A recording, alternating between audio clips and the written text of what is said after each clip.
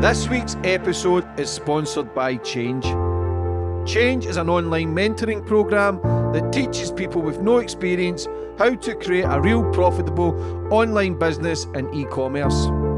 I have been working with Ryan at Change for a few years now and attended many events and got to meet the amazing community of like-minded people. These guys are the best of the best. The support these guys offer is personal, no bots or employees. There's no experience needed, but like anything in life, it takes time as it's a real business with real results. For more information, go check out Ryan on Instagram at RyanJB, and he will guide you through the steps to help build a successful business.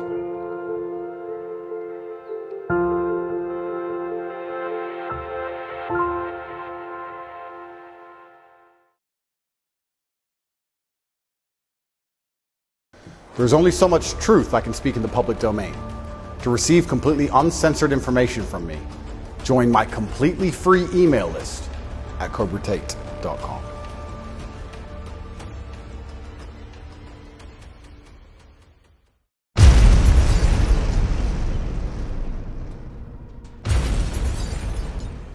You can now follow me on all my social media platforms to find out who my latest guest will be. And don't forget to click the subscribe button and the notifications bell so you're notified for when my next podcast goes live.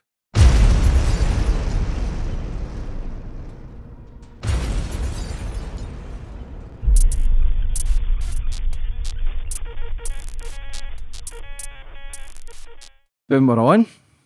And today's guest, we've got a top G, man. Andrew Tate, how are you? It's been a while, friend. Yeah, 2 years. 2 years? Is that how long it's been? Yeah. Man, it's crazy how life has changed in 2 short years. It's only been 2 years? 2 years. Wow. Crazy. 2 years, mate. If I probably thought that it was me been in and out of prison, mate, but it's yourself.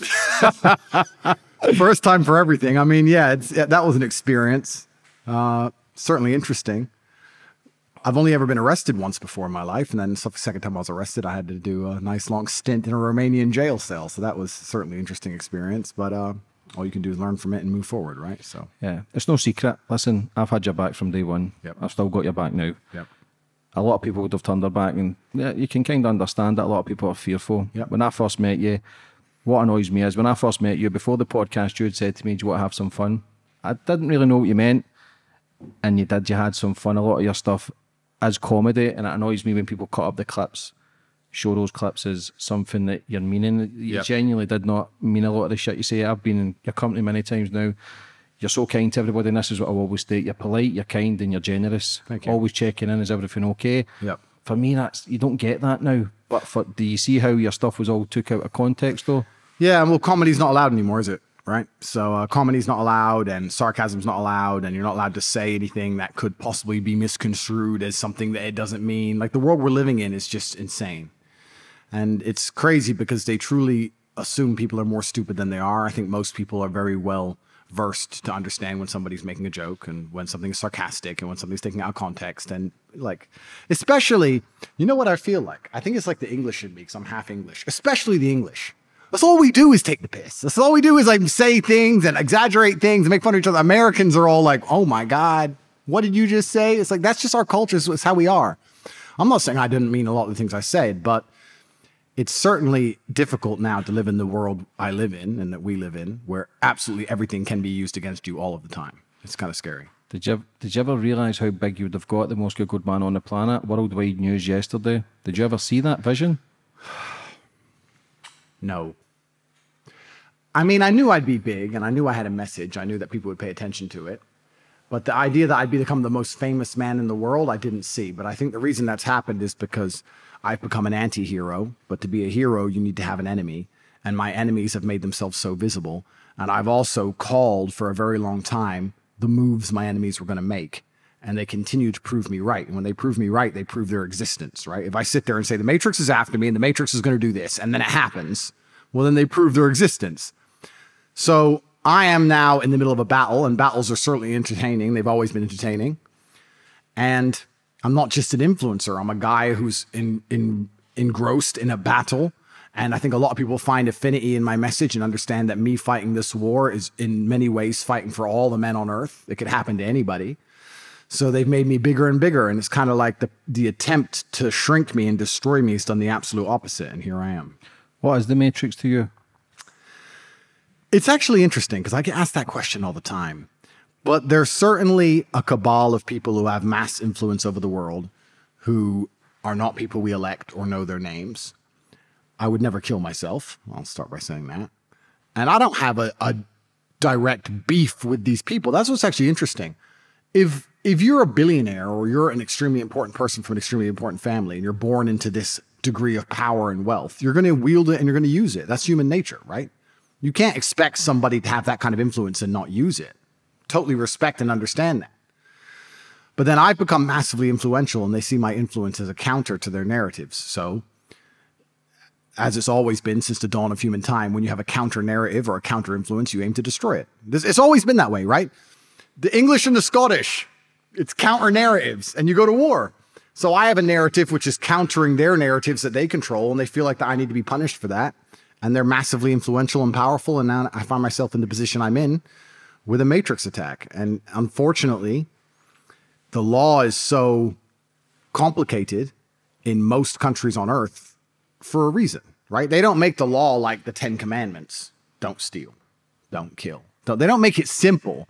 They make it extremely complicated and subjective and difficult to understand, and you need lawyers and all this. And the main reason for that is, one, so that certain people can get away with certain things, depending on what kind of lawyer you have. And two, so that it's subjective enough that it can be used as a weapon. The law can be weaponized. I would argue, even though you're probably one of the nicest men I've ever met, if they were to take the entire book of law and look at it and get legal experts in an attempt to hit you with crimes, they'll find crimes. This could be maybe, that could be maybe, this and his friend, that's a criminal group, and it's all subjective and they just attack you. It's a weapon. It's a weapon that they use. The judicial system, unfortunately, is a weapon that is used to hurt people when they get to a certain level of influence. And I'm not the only one who's been through it. I knew it was coming. And now I'm fighting for my life. It's quite an interesting scenario. Yeah, it's a crazy scenario. For 2 years ago, you're relatively unknown, 200,000 followers on Instagram, private planes, girls. Listen, the flash life, people bought into it. A year later, you had 6-7 million followers. Yeah. We look at Conor McGregor now, we look at Neymar, we look at Johnny Depp. Yeah. Listen, I've been on the front page, call me a woman beater, a thug. A woman says I beat her up at McDonald's. Luckily, I had the CCTV to prove my innocence. There was no charges. There was no fine, nothing, but the paper still went with thug. I've lost family members to murder. They put my name to question to try and tarnish the name. I'm only a man who's changed his life and trying to do better. To interview people, to tell things from their story, without getting things getting twisted, without all the bullshit of the day. See, when you started, when did you realise how big you were getting? From 2 years ago, like I said, 200,000 followers to then, what was that moment you know what's interesting? What's interesting is I can tell you that me and my brother had a conversation when I was in Dubai about 2 weeks before I was arrested. I was sitting there with Tristan. We'd just been canceled, right? They deleted all our social medias, deleted all our bank accounts, deleted our Uber account, our Airbnb account, our Facebook, our Gmail. They delete you from everything at once in an attempt to unperson you, and that didn't work. We weren't unpersoned. They made heroes of us, and we became more famous than before. And I was sitting with Tristan in Dubai, and we're in this beautiful $40 million mansion, and we have a Bugatti outside and a McLaren outside, and business is going well. And Tristan turns up, he comes in the house, and there's like 5 beautiful girls, and he's like, oh yeah, just bring some chicks in, whatever. And the waiters are bringing us drinks, and we're smoking shisha and $500 cigars. And I'm sitting there, and I said, Tristan, everything's perfect. And he goes, yeah, I know. I said, we're fucked. We're fucked. He goes, why? What do you mean? I said, there's no way. Life doesn't go this way, Tristan. I'm 36, right? There's no way at 36 I could have just made it and it's fine. Something's going to come. He's like, we'll be careful. You know, none of us are going to die. We'll always roll as a team, all this stuff. We'll up the security and all this stuff. I'm like, yeah. I just had this feeling. I just knew. Week later, I'm in a Romanian jail surrounded by cockroaches. So it's like, it's kind of like the balance and the yin and yang of life. I've always understood that whether it's God or the universe or whatever, it doesn't allow you to just climb. Whatever goes up must come down to a degree. And I knew that some kind of attack was coming. I didn't expect to get hit with this. Human trafficking is insane. It's an insane charge. I expected something else. But now that I've analyzed it and I've been through it, I understand they're trying to slander my name. You can't slander my name with a fucking tax charge. Nobody cares. They're trying to slander my name and make out that I'm a heinous, dangerous, bad person, because they've been trying to do that with the media for the last year. So that's what they're trying to do. And I find massive reassurance in the fact that nobody believes them. It kind of scares me that nobody believes them, because now it makes me wonder what they're going to try next. But also, it is nice when you're called a human trafficker by the Matrix to wake up and see 10,000 comments of everyone saying bollocks. It is nice to see that people don't believe it, because I would hate for people to actually believe that about me. And basically nobody does. In fact, I struggle to find anybody who does. If you actually look online underneath all these stupid headlines, nobody believes any of it, because everybody understands. And yeah, we've grown monumentally big, and now I feel like I have a huge responsibility, and my responsibility is to tell the truth and be a good person and make sure I say things in a way that they can't be misconstrued. But also now in this particular battle I'm in, I feel like I'm fighting for the rights of every single man on earth, because what they're doing to me has happened to loads of, like you said, famous, influential men. And even worse, not famous, not influential men. How many men are getting wrecked with this garbage that you never heard of? Who knows? I don't know. Do you know? How many? I had Tommy Robinson on with a man called Mo Rami. He was done for human trafficking and tried to traffic this girl. The girl made it all up, every single bit of it. She got 12 years just a couple of months ago. 12 years. She got, and she ruined this man's life. This man's son nearly committed suicide because his dad was getting called a sex case. Wow. So it does happen. There was a video just released 2 weeks ago. A girl was accusing her boyfriend of beating her up, but there was a video of her hitting herself with hammers. Listen, the majority of the crimes come from men, we get it, but there is some devious people out there. The Johnny Depp case is prime example, where that guy lost contracts of hundreds of millions for Pirates of the Caribbean because of the accusations that were made. The accusations are just accusations. Charges are just charges. It is innocent until proven guilty. What if I were to tell you one of the American girls who started all this garbage has accused 7 other men of human trafficking? 7. How many times can one person be human trafficked? Do you understand where I'm coming from? And it's, I mean, you're just telling me about the prison time that people who lie are serving. That makes me feel good inside of my heart, because I believe that the moral arc of the universe bends towards justice. It may take time, but in the end, people who lie will pay the price. I believe that. I believe in truth. And I'm very patient. And I know that justice will be done. But yeah, it's absolutely insane. And it's insane because, yeah, this is happening to me and the whole world knows about it. But how many men lose custody of their children because they're falsely accused of heinous things? Beating the woman or molesting the kids or whatever, right? It's crazy. And yeah, women need protecting. We all agree on that. But I feel like it's a constant balance. The pendulum's constantly swinging, and we're trying to find the medium in which women are safe to go to the police and make genuine complaints, and that men must pay the price. But also it doesn't go too far and men can't live a life. And I feel like it's swung too far one way. And the bad thing about that is that in life, whenever you have a pendulum that swings too far one way, guess what happens? It swings too far back the other way. People are getting pissed off with this shit. Constant, never-ending lies about men being rapists. Eventually, it's going to swing back to the point where a woman who's genuinely hurt is going to go to the police and they're not going to care. And that's terrible. That's disgusting in and of itself. But then whose fault is that? That's the fault of all the women who keep lying. So we're in this situation. We're trying to find this happy medium. And it's insanity. And there's absolutely no doubt in my mind, if I wasn't world famous, I wouldn't be going through any of this garbage. But that's also the way it works. Because we talk about the Matrix and how important people are in charge of the world. You can also look at the world in a far less interesting, more benign way. And I'll give you an example of that. You're a prosecutor. You have a job for the government. You're not particularly well paid. You do a job. And this guy stole a Mars bar. Okay, do the paperwork. This guy stole a Mars bar. This guy stole a car. This guy stole a car. Who? Oh, don't know. Andrew Tate. Andrew Tate! Do you understand? There's a degree of, wow. Prosecutors, they get hard on for a famous rich guy. It doesn't even have to be from the tip top Matrix. It can just be a prosecutor with a hard on because you're famous and you're rich. And it's interesting. So this entire battle, there's so much I cannot say as I was learning why this happened to me and why certain organizations and countries haven't saved me when they should have, et cetera, et cetera, et cetera. But yeah, they say more money, more problems. To a degree, I guess that's true. But I think all men should be allowed to live in relative safety and live a life which is normal. The things they've accused me of, the human trafficking, which is obviously insane, but look what the BBC print about me. The BBC said that 13 years ago, I was emotionally controlling to an anonymous girl. Let's analyze this as professionals. You're a man, I'm a man. All the men watching. If this person exists, which they don't, if this person is not imaginary, 13 years ago, I was emotionally controlling. What does that mean? Does that mean I said, no, I won't buy you a handbag? Does that mean I said, no, you can't go drinking with those guys in the club? Does that mean I said, no, you should have been nice to me on my birthday? What did I do? Dunno. Who is she? Dunno. And they're putting it all over the news and calling me a sex criminal? How do I defend myself against such abstract bullshit?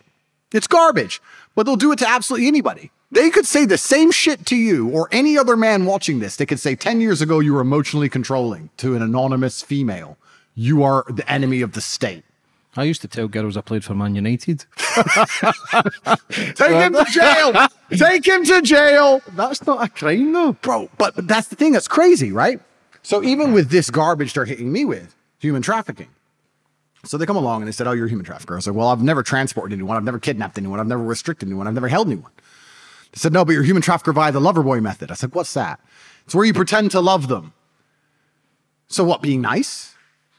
So I was nice to some girls 10 years ago? Is that my crime? Maybe I did love them. But we're not together anymore, so what? I pretended? Who said I pretended? Prove I pretended to love. And then what did I pretend to love them to achieve? The case against me is that I pretended to love girls to make them do TikTok for money. Please listen to this. That's the case against me. I pretended to love girls to convince them to do TikTok to give me the money. The girls themselves have said that's not true, but they throw away their statements and keep them as victims in the file. That's how insane this is. And they're saying you convince them to do TikTok by pretending you love them. And the reason all this garbage has come up is basically because they chose some girls I know who have TikTok on their phone. And here I am, human trafficker. The level of insanity is crazy. And there's so much more I could say, but unfortunately I'm in Romania and I have to go to court in Romania and I have to respect the Romanian judicial system. And I have enough faith that the judge is going to look at this and say, well, this is crazy. This is not human trafficking. But yeah, you get so big and they come for you and they come to attack you. So it's scary. And if they're going to do what they've done to me purely because I know girls with TikTok, I'm sure you know a couple girls with TikTok. I'm sure you guys at home know a couple girls with TikTok. Watch out. It's clown world. What do you think should be in place to protect men more? Do you think we get the rough end of the stick? Oh, we absolutely get the rough end of the stick. And there has to be some degree of burden of proof. I don't know why with these particular crimes there's no burden of proof. Surely there has to be some legal test. I don't know where a woman's statement alone just is enough.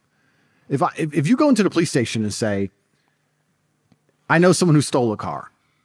What car? I can't tell you what car. There's no car. There's no video.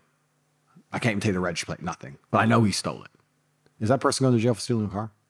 They're like, okay, so you can't tell me anything about the car. There's no video of the car being stolen. No cars have been reported stolen. You're just telling me they stole a car.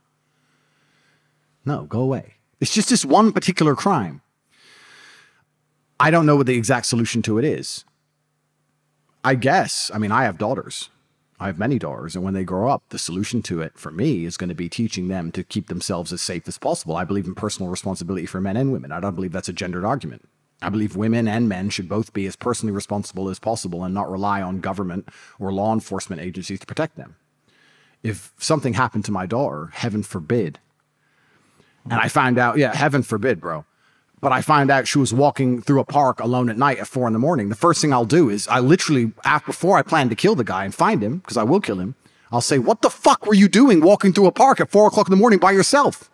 I'm not going to absolve her of all responsibility. I'm not going to sit and go, we live in a society where men shouldn't rape and this is all men's fault and we need more feminism. No, I'm going to say, why did you do that? I would have picked you up.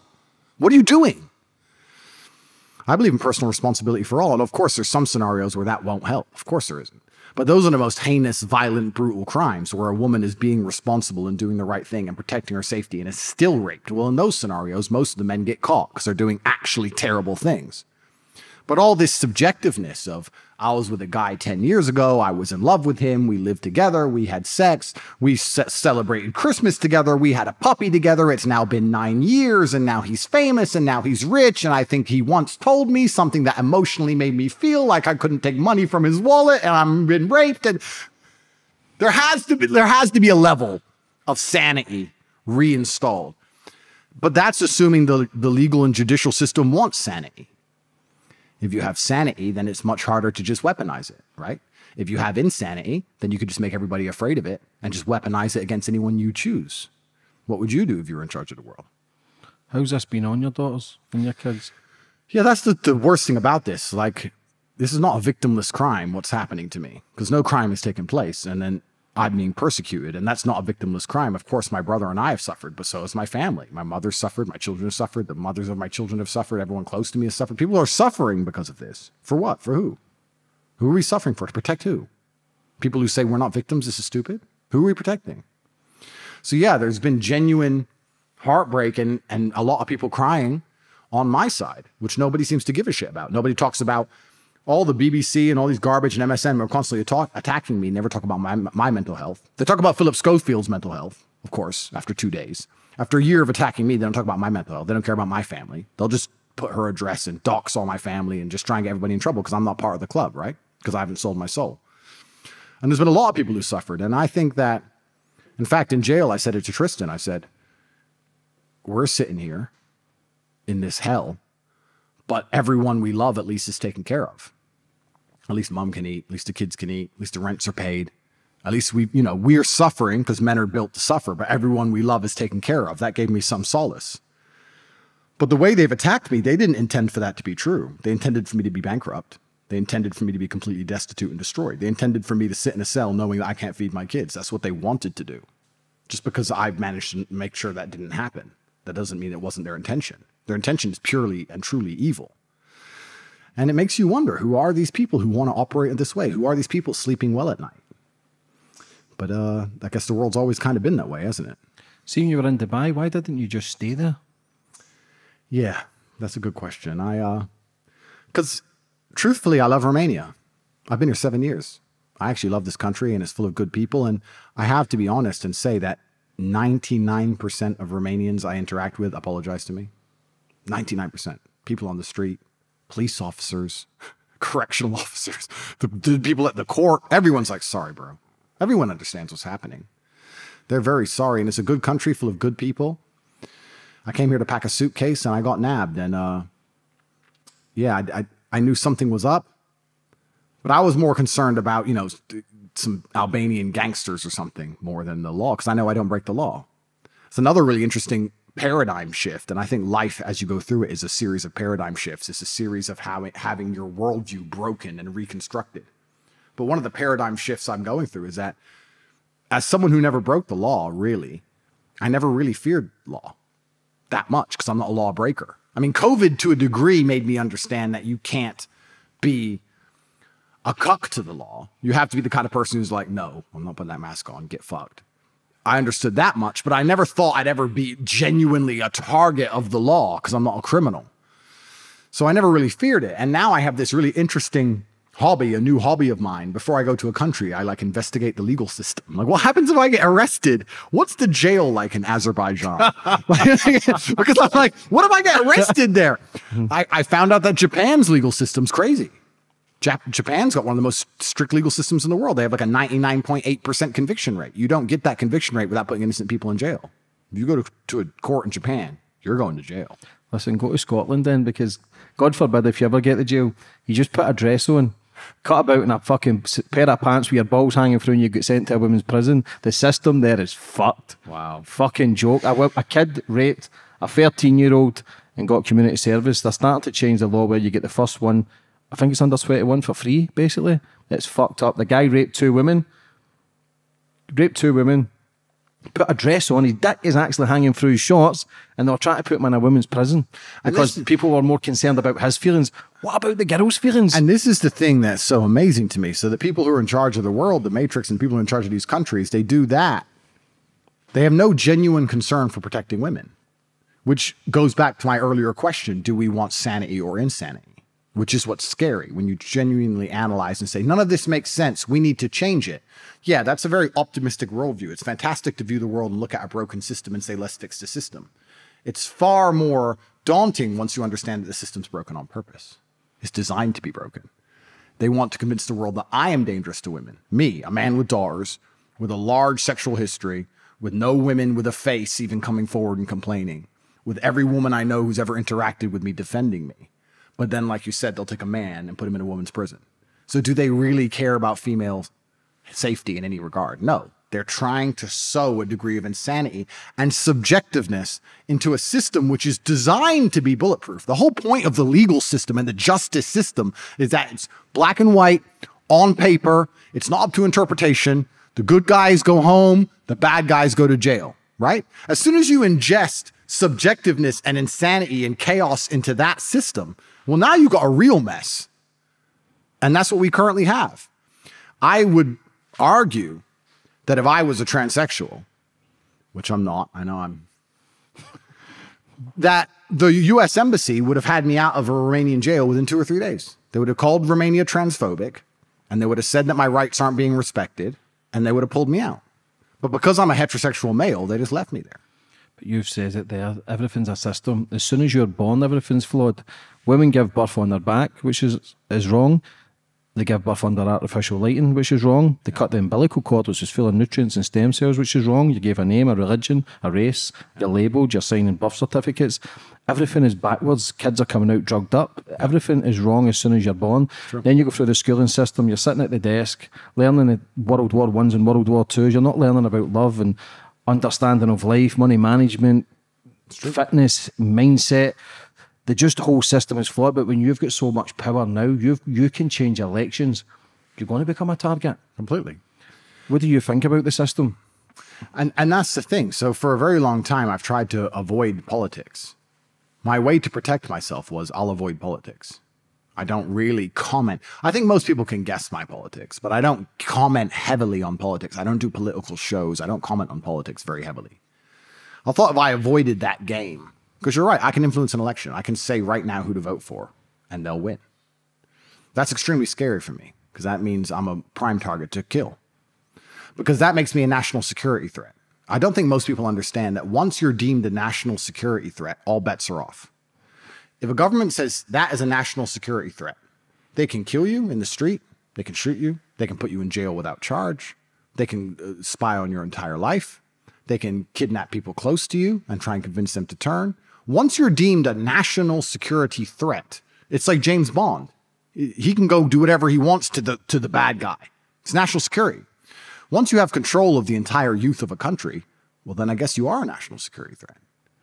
I didn't intend to be. I just say the truth, and I found an affinity amongst young men, but they are desperate for me to not have that control. So with that degree of power, I've been very careful talking about politics. I thought, well, let me avoid that game because I don't want to get in too much trouble. Well, and then I've learned now that if you don't choose a side, you just have two enemies, assuming there's two sides at all. Some would argue there's one side. But if there's two sides and you don't choose a side, now both sides don't like you. So it's difficult. It's hard. I kind of wish we weren't living in a world where speaking the truth was so revolutionary that it causes a revolution. What have I said that's so genuinely revolutionary? I've said the things that we all grew up with and agreed with 20 years ago. Everything that we grew up with in our childhood about how men, women, how a man should be, things we should do, personal responsibility, discipline, hard work. And I've said it in a convincing way. That's it. It's crazy. So what was the connection with you and Greta Thunberg?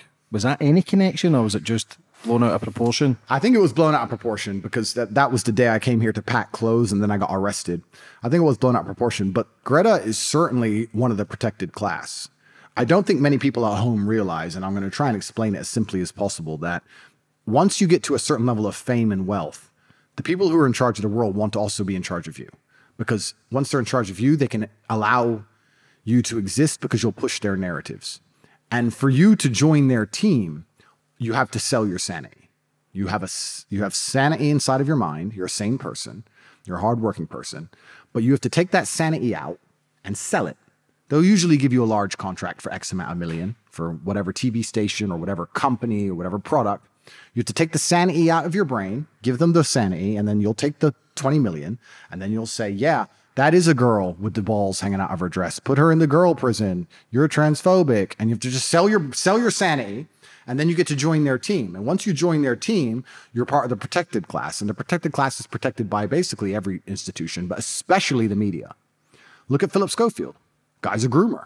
100%. Sexual predator. And look, after 24 hours, they're printing photos saying, leave him alone, his mental health, he's on the edge, poor Philip Schofield. Me, 14 months in, human trafficker, rapist, I haven't even been convicted. Human trafficker, rapist in Romania, must go to jail, rapist, all day, every day. Here's his mother's house. She birthed the rapist. They're attacking me because I'm not joining their team. What most people don't know, and I've tried to make this clear before, and I've said it, I've effectively been offered to sell my sanity many times. You don't become as influential as I am with the kind of impressions I get without large corporations becoming very interested in you. I've had very large companies, which I'm not going to name, come along and say, we want to sponsor you. We want you to sell our product. You have to tone down your opinions. Don't talk about this. Don't say this. Don't say this. Don't say this. If you're asked about this, say it this way, and we'll give you $25 million, and you'll shake the product around. And I said, no, I don't want your money. And they were kind of like, okay, well, your decision. Now, if I was sponsored by a very, very large company, those very, very large companies wouldn't allow the media to do to me what they're doing, because they'd call the media and say, that's our sponsor. Don't do that. That's our guy. It's all a big club.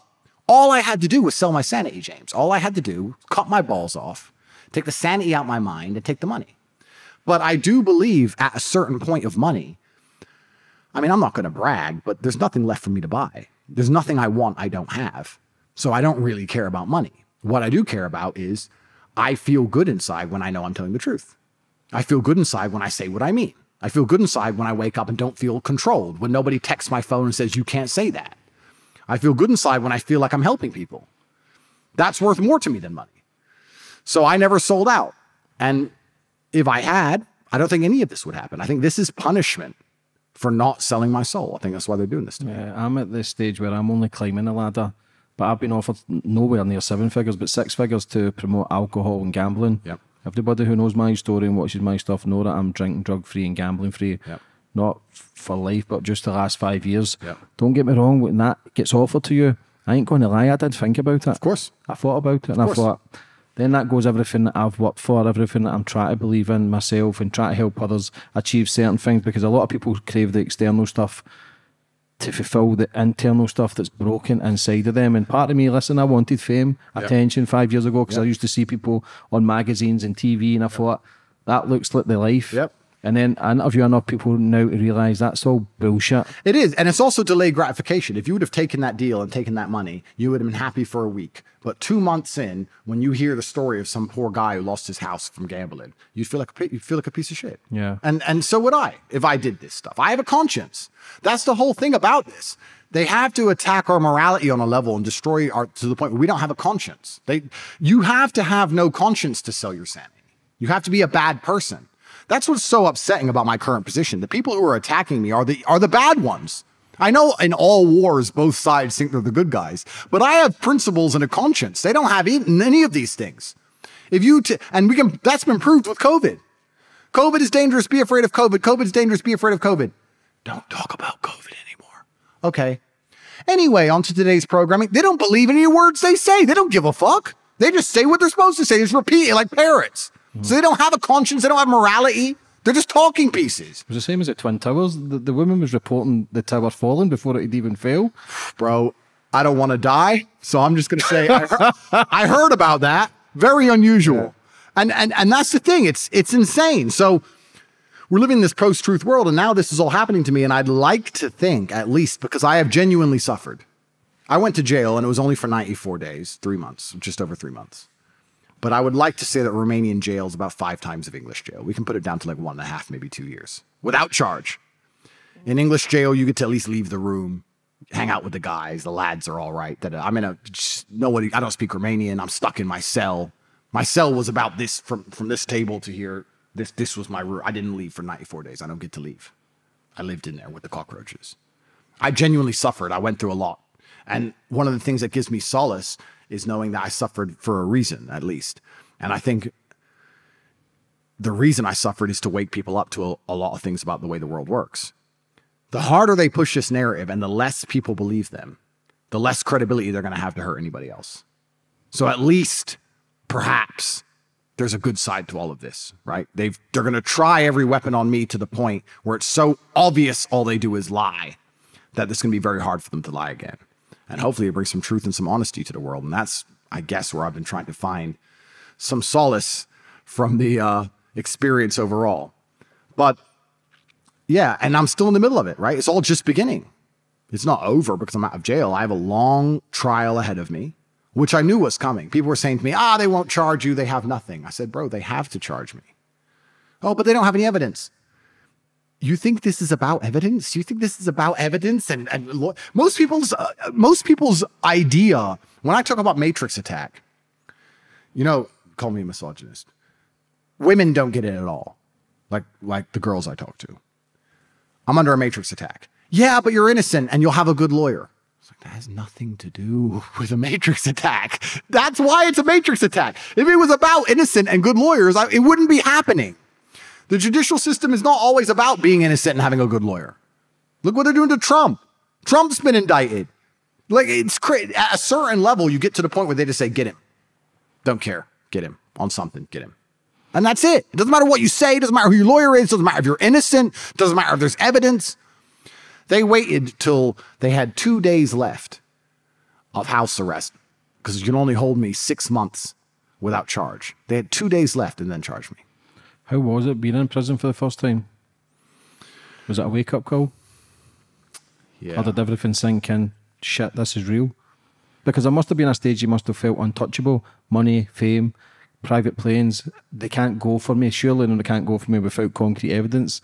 Was it a wake-up call for you when it sank in how deep this goes? Yeah. I never felt invincible because I've always understood that you can never be bigger than the judicial system of a country. The Matrix will not allow anybody to do that. And no matter what country, you could take the most backwards country. Let's invent a country. Backwards land, which is a complete shithole. But as soon as you're bigger than the judicial system, you're a national security threat. So nobody can be bigger than judicial systems. So I understood that. But I understood I'd done nothing wrong. I didn't think I'd really I knew I'd attracted attention, but I'd been quite big for a while at this point. So I knew that I'd probably been investigated head to toe. I've been investigated head to toe a bunch of times. I'm sure I have. And I knew I don't do anything wrong. There's nothing to find. But it is uncomfortable. It is an uncomfortable position. But when I went to jail, I wasn't shocked. Not because I'd done things wrong, but because I knew this was, I kept saying it. I kept saying stage 2. Stage 1 is they try and cancel me and shut me up, and that has failed. Stage 2 is they're going to try me, put me in jail without charge. And when I was sitting in jail, I was like, I knew it. I just knew it. And you can beat yourself up and say, what could I have done different? How could I have avoided this happening? What should I have done? Hindsight's 20/20, right? But I actually think if I analyze my life, even with hindsight, 95% of the time I've made the best move on the board. I've been pretty good that way without being able to tell the future. And even now, as it stands, now that I'm out of jail, am I happy I went to jail? I think I learned a lot in jail. I think I learned a lot. So yeah, I'm not afraid. I'm not a person who's afraid of his emotions. I'm not going to lie to you. I've said it even on Twitter. I have nightmares and I struggle to sleep now. I never had that in my life. I'm not afraid of that. I just sit on my phone. I watch TV. I train. I do something, right? I'm not afraid of that, but I do feel like I learned a lot in jail about me and about other people, about how I should structure my life, about things I should do. I think I learned a lot, and perhaps this is part of my newfound religious conviction, but if God is the best of planners, perhaps he put me in there to learn something. I learned some very interesting things in jail, personal things, which I can't even say on a podcast, but it's all happened now, and I don't see the point in looking at it in a negative way. Could I have prevented it happening by being less fantastic? Well, perhaps. But Nelson Mandela went to jail, and Muhammad Ali went to jail, and Malcolm X went to jail, and MLK went to jail. And when you tell the truth about the world, you're going to do a bit of jail. It's kind of just part of it, I guess. Like I'm trying to make it lighthearted because I don't want to sit and say they put me in a dungeon and left me to rot for no fucking reason. Because then I get upset. So I'm just very much like, it's part of the path, it's part of the journey, and I'm glad I'm out, and I hope I don't go back. Getting upset's okay as well because of your character and the masculine. Because let's touch on the mental health side. Because when you spoke about mental health, it's okay when you've got the private planes, the women, and all the money. You don't suffer. Now I believe, wouldn't say it humbled you, but now you believe how 90% of the world feel 95% up here. Because as a man, it's a fucking minefield up here. We don't know. My life is going amazing, but every day I struggle. Every day I struggle. Got up. Has it made you realise what real mental health is? But you've never failed, you've not quit, you've not broke, you're still training hard, you're looking, this is the best I've seen you since you got out, because I'm not going to lie, you look like shit, but now you look as if you've got that spark back. Something was missing, it's back now, and I like it. But do you understand mental health now? I've always been a believer in the struggles men have in their minds, and I've always spoke about it, and I've suffered with them myself. And this is one of the things when I say like depression isn't real, people say, oh, you don't understand. Let me counter that argument by saying I understand very well. Me convincing myself and me deciding that depression isn't real is how I prevent myself from ever feeling depressed. And I've only constructed that mental model because I've been in situations in my life where I felt depressed. I'm not saying depression isn't real because I've never felt depressed. I'm saying depression isn't real because I've been very depressed. That people don't understand where my mindset comes from. I understand struggle and mental health and all these things. And yeah, jail was another chance to certainly touch on them, because in jail in real life, when you have my kind of resource, you can distract yourself very easily. If you're sitting around and feel a bit mopey, if I'm sitting here and I'm a bit like, I can literally make a phone call and in 45 minutes be in the air on my way to anywhere on the planet with whoever I want to do anything I want. So you can distract yourself. I'm not saying it fixes all mental health, but it distracts you. Whereas in jail, you are stuck alone with your thoughts. And it was certainly a test of my mental resolve. And I would say that I passed. I did well. There was never a day where I broke down. There was never a day where I couldn't handle it. There was never a day where I was, I wasn't polite to the staff. I was very nice to everybody. There was never a day I couldn't hack it. It was certainly a test. And also, Tristan said this. I don't want to take his words, but he's true. You go through life telling everyone you're the baddest motherfucker there is. Sooner or later, someone's going to test you. You walk in the pub and you say, I'm the hardest man there is. Sooner or later, someone's going to fight you. Sooner or later. And life's like that. You want to be the top G and you want to go through life and say, I'm the top G. Then God's going to say, well, we're going to see if you deserve to call yourself the top G or not. We're going to put you in a Romanian jail cell. And we're going to leave you there to rot. You're not going to know how long you're in there for. And the biggest mindfuck is I thought I was going to be in there for years. I had no idea. Everyone's telling me years. I thought I was going to be in there for years. So maybe God was just he was watching me and he was having a look and saying, you want to call yourself top G? Let's see. And I like to think I passed that test. So it is what it is. But yeah, I agree with you. In terms of mental struggles, yeah, they exist for all men. And I also think that's one of the reasons I'm so large. I talk about those things a lot. I talk about those things a lot with men and I help men with them. And I try and say to men overall that life as a man is pretty shit. And you're going to feel shit for a pretty large percentage of the time. But you're only going to ever escape that if you just perform regardless. You have to perform when you feel bad. As a man, you can't say, I will perform when I feel good. It doesn't work that way because our heads are too complicated and life's too complicated. And there's too much on our shoulders and we have too much stress and too much pressure. Our heads are fucked. You have to be the kind of person who says, I perform regardless. I didn't miss a single day's training. I didn't miss a please. I didn't miss a thank you. I'm not saying I was happy. I'm saying I did exactly what I was supposed to do. Did you have a boyfriend? See, this is the Andrew Tate I know. This is the guy I've been speaking to the last 2 years, the one who's motivational, checks in to see if you're okay. Yeah. Sometimes I maybe regret the first podcast you've done with me because I wouldn't say I antagonised it, but I was up for having a laugh. Yeah. Let's wind up the everybody and it worked. Yeah. But it's come back sometimes with a lot of those clips and bit you in the ass. But this is Andrew Tate I know, the real guy who talks about mental health, who wears his heart on his sleeve, who does genuinely try and help everyone. What's the worst thing about prison? Yeah, the worst thing about prison, I think for everybody else, because there was a lot of men in there who were crying, a lot of men who were having mental breakdowns. I think it is the problem I didn't have, which is knowing that if you're a normal man, you go to jail and they just pick you up and you go to jail. Who pays the rent? Who's feeding your kids? Who's your wife sleeping with? Life gets hard for all the external things you can no longer control, things that were your responsibility. I was lucky I didn't have those problems. And when I spoke to people, most people's issues were things that were happening on the outside. And I felt really good knowing that my life is set up in a way where even if I'm plucked from it, it operates. And I set that up because I thought they were going to kill me. Even to this day, if they shoot me right now, everyone around me, everything would be okay. I don't have to exist for my life to function. So that was fantastic about jail. The worst thing about jail, I mean, the cockroaches started off really bad, but after a few days, it's amazing how quickly you get used to cockroaches just in your bed. You're just like, oh, fuck. Just kick them out the way. That was kind of bad. But not knowing when I'm going to get out, that was bad. Having my name slandered all around the world, that was bad. Not knowing how people are reacting to it. Like my first month in jail, I didn't know if people believed this garbage or not. I had no access to the internet. I didn't see anything. There was a lot about it that was hard. But I have to believe it's going to make me a better person. Why else did I go? What did I go for? To waste 3 months? To stare at a wall for 3 months? Is that why I went to jail? No, I must have gone to jail to become a better person. I must have learned something. I have to self-analyze and find the lessons and pick it out. And I think a lot of people don't do that with all the bad situations in their life. Regardless of whether you went to jail or a woman left you or your business failed, whatever it is, you need to analyze the entire situation and say, okay, what can I learn? There's a big pile of shit here, but there must be a little bit of gold inside. So I've just tried to look at it as a massive learning experience, and perhaps that's a coping mechanism, but I've found a lot of lessons which I'm implementing, and there's a very strong chance they're going to put me back.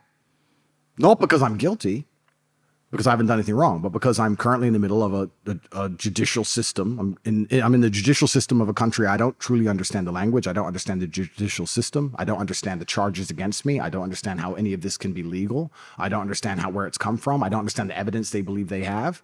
And here I am stuck in this process, and who knows how it's going to end. How's it been? How do you think it would have been if you were flying solo? Because your brother, looking from the outside, it seems as if he's going through all this just because he's your brother. Yeah. How would it have been for you flying solo with this? Yeah, I mean, having my brother there was definitely comforting. He was glad he was there because we're a team. That's the thing about me and him. He was like, no, if you go to jail, I go to jail. Right or die. Yeah, 100%. He was like, I'd be furious if you put you in jail by yourself. So that was nice to have him there. And for sure, he's been tied up in all this garbage purely because he's my brother. That's true. It's kind of good to know that even the Matrix see us as a team, not just us see each other as a team, which is kind of nice. But yeah, I'm not really too philosophical about it. It's kind of, I don't want to say, it's not very often in my life because I'm the kind of person who tries to prepare his very best, and I'm a hard worker and I'm extremely diligent, and I like to make sure that everything is organized and I need to do my best to influence the outcome in the best possible way, etc. But this is probably the first time in a long time I'm in a situation where it's pretty much, it is what it is, right? It is what it is. If the legal system is fair, and if Romania does what I believe it will do, because I love this country, which is analyze the evidence and give me a fair judgment, I will walk. If this is a Matrix attack, I'm going to jail no matter what. Doesn't matter what I say, doesn't matter what evidence I show, I'm going to jail. So what can I do? It is what it is. And we have to see how God has this all laid out for me. And it is scary, for sure it's scary, but I don't think that sitting around being scared of it is going to help. I think the best thing I can do is the same things I would do if this wasn't happening, which is train hard, work hard, take care of the people who are close to me, love the people close to me, be a good person, help people, smile. What else am I supposed to do? Am I supposed to sit around and fucking mope like a fucking baby? It is what it is. And I truly hope I don't get thrown back in a jail cell. But that's all I can do is hope. Did you ever think you could have got poisoned or killed in there? I was worried about it a little bit. But then I thought, you know,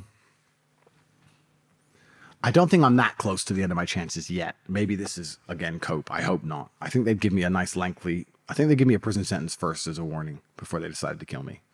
If I do get a sentence, which I have to actually serve, I'll be very concerned when I come out and I'm a bigger hero than I've ever been. And that's the problem with my current situation, is that my enemy is so incompetent and they don't know what they're doing, to the point where, and I keep calling their moves because they're so obviously transparent. This is not a brand new playbook. Hit the famous guy with sexual crime, lock him up. Like this is a standard operating procedure. I keep calling out their moves so obviously and blatantly that it's just making me a hero, which is great, I guess, but I need to make sure I'm the kind of hero that can win the battle and doesn't end up in a battle where he has to sacrifice himself. I want to be a hero, not a martyr. I don't want to actually end up dead. But we'll have to see, because I'm not going to sell my soul. I'm not going to sell my sanity. I'm going to still say things I believe are true. And people are still going to listen to me. So we have to see how the world evolves. And hopefully I can change public consciousness and affect the world to a point where truth is respected instead of demonized.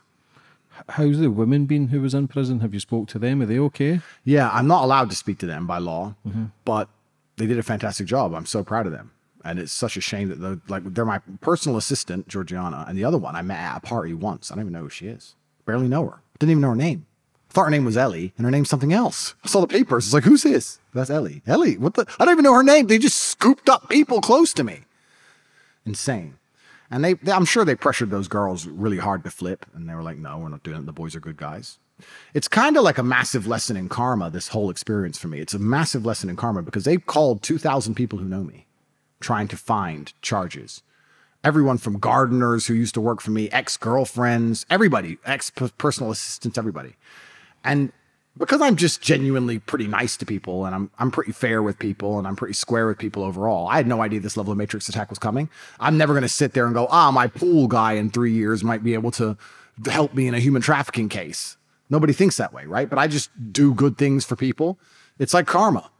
And everybody's been on my side. And I kind of feel like my karma has come back to help me by just being good to people all the time. Even the 2 girls they put in jail. I mean, one's my PA, but the other one I barely know. But I was so nice. Oh, hi, that I'm a nice person. Kind of when I see those miserable people, when I see those people who are rude or ignorant or miserable or, in a bad mood, or they don't say please, don't say thank you. I always wonder, one day you're going to just bump into someone and you're not going to, and that's going to be a judge that you see 2 years later and she's going to remember your face. It's crazy how the world works. You don't know. I've just been a good person and it's kind of like come back to help me. Well, I just hope it helps me enough to get through this matrix attack and we get through it all. But the information I'm providing to you is the exact kind of information you need to hear day after day to break free from the matrix. This is the kind of information you need to hear every single day of your life. I will provide this information to you for free. You can join my email list at cobratate.com.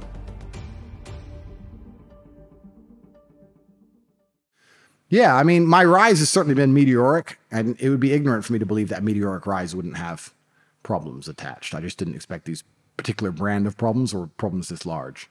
When the shit hits the fan, as cheesy as it is, you know who your true friends are. Did you see this? I learned a lot in jail. You see a lot. I've seen a lot of leeches around you, but I wasn't close enough to ever kind of address it. I tell you, it wasn't my place. Did you see it when you came out? Who's your real friends? Yeah, so I've always been very smart. I've always known which people on my team are really on my team and which people on my team are there for clout. I've always been good enough. I know which girls love me, which girls love the life. I'm smart enough to be able to tell. I always could tell.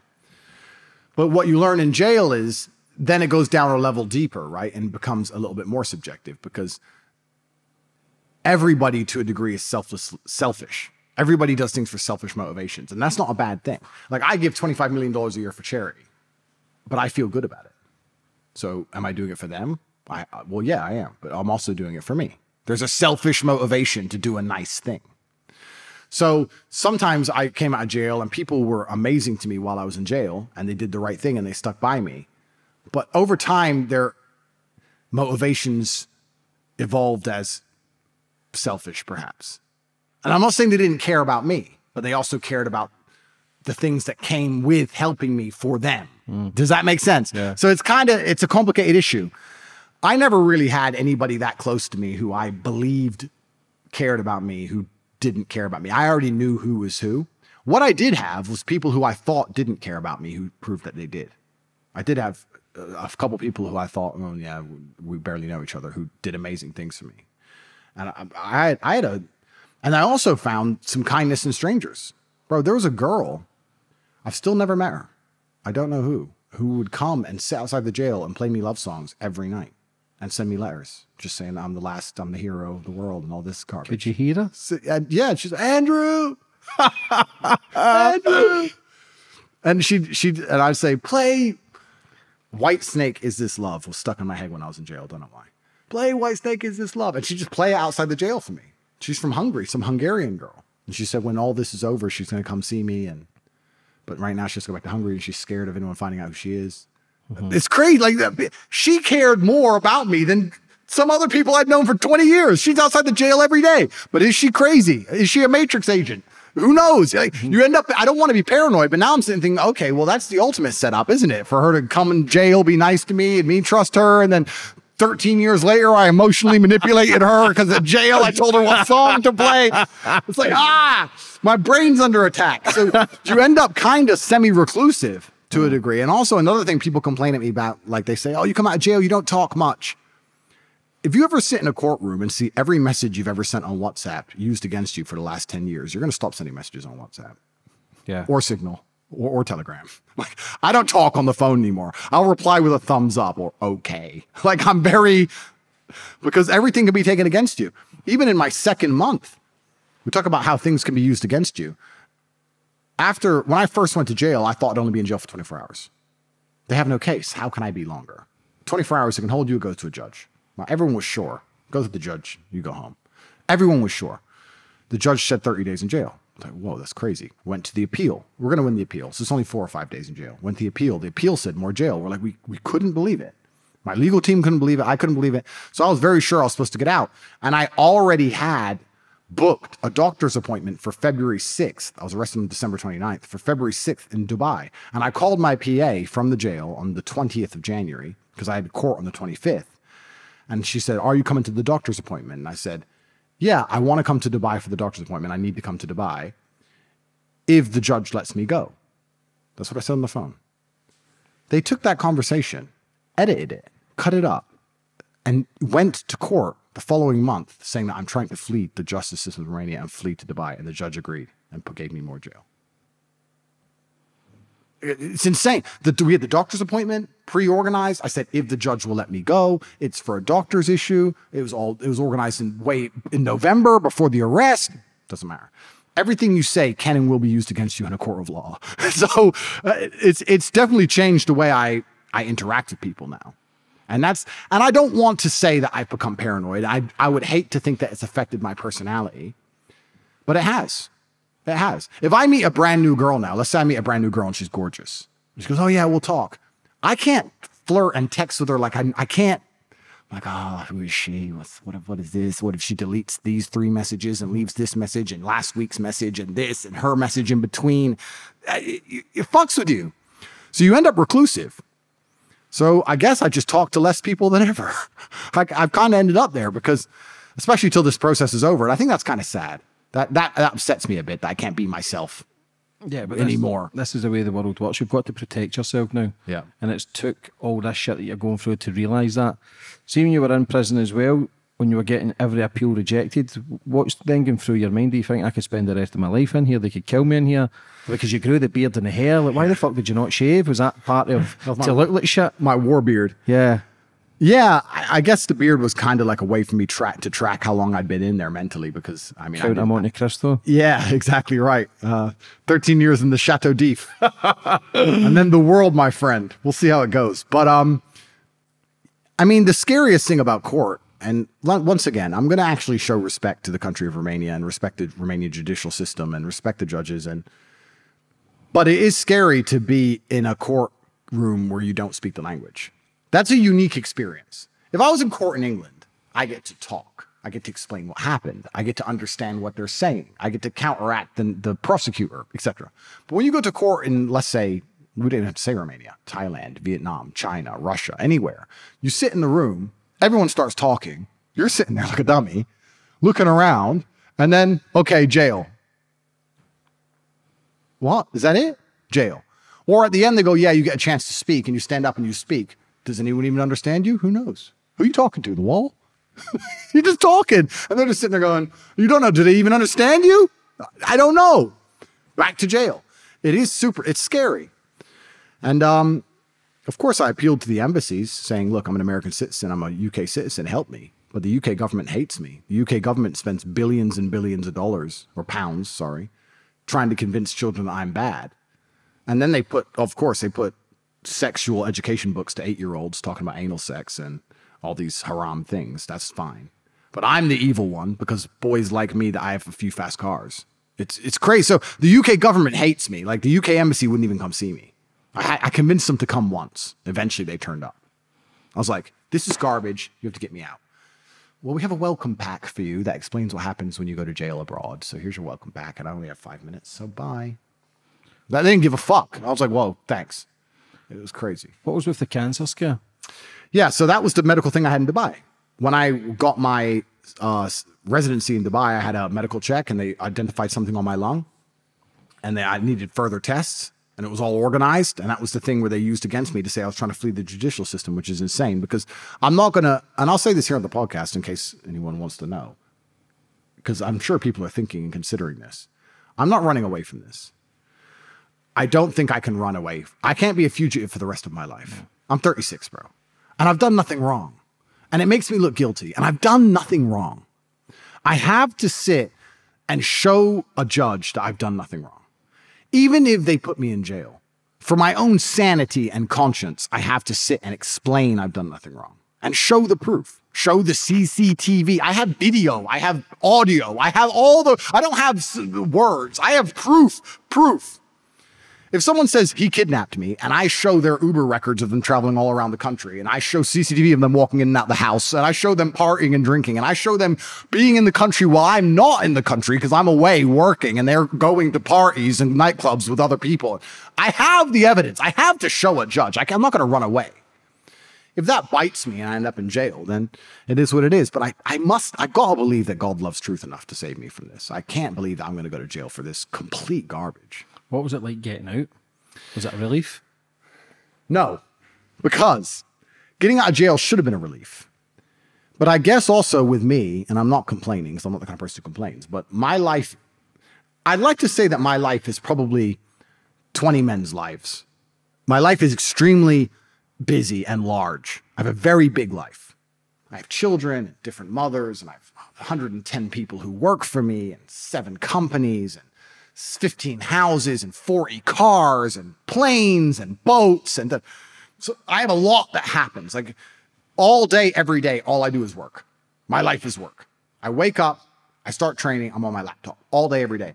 And people say to me, what work are you doing? And I say, my life is a job. I'm organizing my life. By the time I make sure that everyone's fed and everyone's paid and the cars are clean and the boat's where it's supposed to be and my upcoming appointments are organized and I manage to look after myself and train a little bit, the day's over. I don't have any time for leisure. So when I got out, the backlog, and also I guess I'm an OCD kind of person. So the backlog of 92 days of disappearing was pretty substantial. So I got out and I'm calling everyone. What happened with this? What happened with that? What happened with this? I need this. Give me this paper, this. And I found myself, I got home from jail at maybe 1 in the morning here. And I sat on my computer for maybe 30 hours. Didn't move. 30 hours just on the laptop. Just trying to find out what happened with my life. Process. Yeah, and it's interesting because I never thought I'd say this because I'm from Luton. I'm from a council estate. But like, I'd be like 15 hours in and I'd remember, oh yeah, there's $4.2 million. Where did that go? Where was that sent? Where was that money? Where was it? Did it bounce back? Like just money and cars and and I just sit there typing on the computer and I was probably more stressed than I've ever been. I'm sitting here with my beard stressed. And I hadn't been on a computer in so long, I forgot how to type. So all my messages to people are just fucked. But yeah, it was crazy. And I kept saying, to Tristan, because Tristan's the opposite of me. He's like, Andrew, relax. We just got out of jail. It's fine. I'm like, yeah. Give me a week. And when it's all under control in a week, we'll chill. And still to this day, I'm doing the same thing. I'm still stuck on the computer. But yeah. I wouldn't say getting out of jail was particularly, I wouldn't even say it was relief. It's weird. It's so weird the way the human mind works. If you were in that little submarine at the bottom of the ocean, you'd do anything to not be in that submarine. You'd do anything to not be in that submarine. But all the times they weren't in the submarine, they didn't care. Isn't that amazing? You'd do anything to not be in jail. I'll do anything to not be in jail if I can just get out of jail. And then you get out of jail, a few months go by. It's like another day, isn't it? Isn't it crazy how ungrateful humans are? Think about it. You talked about mental health. Let's talk about this. Let's talk about how massively ungrateful the human mind is. Heaven forbid, something bad happens to a family member. You do anything to have them back. How often do you call them? Yeah, a couple of times a week. You just don't. Yeah, you just don't give a shit. It's so weird. Jail did give me a few things which I am super thankful for and will always be thankful for. And I made sure in jail, I said, I'm not going to allow myself to ever be ungrateful for these things again. Like a cold drink, because it was getting cold drinks was nearly impossible. And I got a cold one. It was a completely different scenario. Or even hot water. You could get hot water once a day for tea. And I was arrested in January. It was freezing. But I had hot water, like a hot water bottle. I'd make the most of it. I'd hold it for a while, and then I'd make a tea, and then hold it for a while. So there's certain things now that even when I put the kettle on, I'm like, yeah, okay, hot water is gangster. I like hot water. But in general, yeah, it's kind of amazing how life goes on to a degree. I guess it has to. I guess it's how the human mind adapts. So. Who was it being away at Christmas, New Year, away from the family, the ones who love you the most? The worst thing about the New Year thing is me and Tristan were having this long argument about what we're going to do for New Year's. We were sitting there planning it like arrogant millionaires. Let's go to Vegas. No, it's too far. We got this party in Dubai. Yeah, we got this party in Dubai, but I heard Dubai, the traffic's shit. New Year's. We can go to Bali. I don't want to fly that far. Like, we're sitting there like arrogant millionaires complaining about all these options we have all around the world. And then New Year's Eve rolls around and we're in a Romanian jail cell with cockroaches. It's like the ultimate punishment from God for sitting there going, this will be boring. That'll be boring. And I'm just sitting there looking at the cockroaches on the wall. And the song that was playing down the hall, the guards were playing some. Do you remember the Ketchup song? Do you remember that song? Mm-hmm. Hey, ha, hey, it was everywhere for a while. That was on the speaker way down the hall, and there's that song and cockroaches, and I saw the fireworks go as it struck 12, and I was kind of like, and my first thought was, I hope I'm not here next New Year. You know, it's like, is this the first of many? I don't know. It was scary. I'm not going to lie to you. It was scary, but it was a test, I guess. Why do you think we take life for granted? Because when my father passed, he seen me at my worst. He seen me just out of prison, addict, smoking weed, and he was dying with leukemia. And when they used to go for meals and stuff, I don't know if I was ashamed, but I used to sit in and gamble and just smoke joints. I missed the last few months of his life because I felt like a bum instead of being a man and taking the reins, and my family's going to be fine. I gave my mum extra worry, who's already lost 2 brothers to murder, who lost her husband to leukemia. Her son was a fuck up. Wow. Now I'm a man now, I understand life, but I still struggle, and I still have, because when I'm happy, I think about my dad, because he always knew the man that I could be. Yep. He never seen that. He seen me dying, saying, look, son, you need to get on with your life, and man, it fucking breaks my heart. But I know you speak highly of your dad. What do you think your dad would be saying with you going through all this stuff? And yeah, I guess that's probably a huge source of strength for me, is that I have his last name and I have to make him proud, and if he's watching over me, then I have to make sure that I act in a way that he's going to be proud of me. And I guess that's a duty which is instilled inside of me, a duty I have to my ancestors, and I draw massive strength from that. And I think he'll be very proud of me for everything I've done, because I've stuck to the morals that he's given me. In regards to why do I believe humans are ungrateful, I think we're designed to be ungrateful because that's the only way we achieve anything. Because otherwise we become extremely complacent with the basics. If the people you care about are alive and you have food, why do anything else? Why do you even want a fast car? This is a genuine question. Why do any of us want fast cars? There's speed limits and they're a headache. But we want one because no one else can have one. Why did Alexander the Great conquer all? Why did he conquer as much as he conquered? Why didn't he just take the town and say, oh, I've got a few women, I've got the town square. It's enough, isn't it? No, we're genuinely going to be ungrateful for everything that we actually have, that we hold dear, because it has, especially men, because we were evolved to a degree, or there's something inside of our mind that make us want more and more and more and more. This is how we operate. And all men are the same. There's no subscriber number level. There's no subscriber number you'll get to where you say that's enough. You'll say, I'll just get a little bit more. Same with money. Greed. Yeah, agreed. We're greedy. If you're appreciative of the things you have, you're not greedy. And maybe some people are. There are people who are extremely appreciative for the things they have, but then nobody knows their name. The people whose names you can mention are the people who, to a degree, have that burning desire inside of them that can't be satisfied. Why do I have to be 4-time kickboxing world champion? Why is 1 not enough? Right? Why did Conor McGregor need 2 belts? Why is 1 not enough? Like, all the men you can name had that inside of them. So to a degree, you're going to be slightly ungrateful for things around you until you lose them. What do you think that is? Like, feed them bread and water and they will be distracted. The people who get paid the most on this planet is people who distract the most people without living their own life. Sports teams, film actresses, actors, because people are distracted. People do genuinely go home and watch their TV and they're just programmed not to achieve anything, and it's sad. It's not that they're bad people, it's just all they know. Why do you think this happens? Why do you think people are so dumbed down that they can't open their eyes and see the world a bit differently? But I think it's breaking. I think the internet has broken it. I think to say maybe 10 years ago, or maybe even 5 years ago, it was at the height of the mind control of the populace. But I actually think we're in the middle of a spiritual revolution. I think that if you were to go and ask, if you were to go 10 years ago and ask people on the street, does the news lie to you? Maybe 20% would say yes, and 80% would say no. But I think it'd probably be around 50-50 now. I'd like to believe it's around 50-50. Most people are starting to understand that everything is a fucking lie. It's all a lie. It's all programming. It's all garbage. And the internet has given all these different points of views and different, and I think MSM is becoming defunct. I think it's becoming less interesting. I'll say right now that me and you will sit here in this room with a few cameras and millions of people will watch this. More than watch Newsnight. It's crazy. So the world is changing, and what they're going to do to counteract that, I'm not entirely sure. Perhaps they're going to try and snipe particular characters who won't become controlled opposition. I don't know. And try and take them out and throw them in a Romanian jail cell. We're going to see. What do you think life is? That's a good question. And we can answer it from a very boring way. We can talk about it, that we have a responsibility to reproduce and we should have children. But I think life is many different stages. And I think that at the beginning, especially, and for a long period, you learn. You do learn the whole way through life, but you learn. And once you've learned enough, I think you get to a stage, and I'd like to feel like I'm almost there. Maybe you're 30, maybe end of your 30s. You've learned enough to implement all of the lessons and live a good life. And then I think once you get older, let's say 60 something plus, you don't live for yourself anymore. You live vicariously through the people you care about. That's what I believe. I think that by the time I'm 60, I'm going to be more interested in what my kids are doing than what I'm doing. Maybe I'm wrong. I'm not 60. I'm just guessing.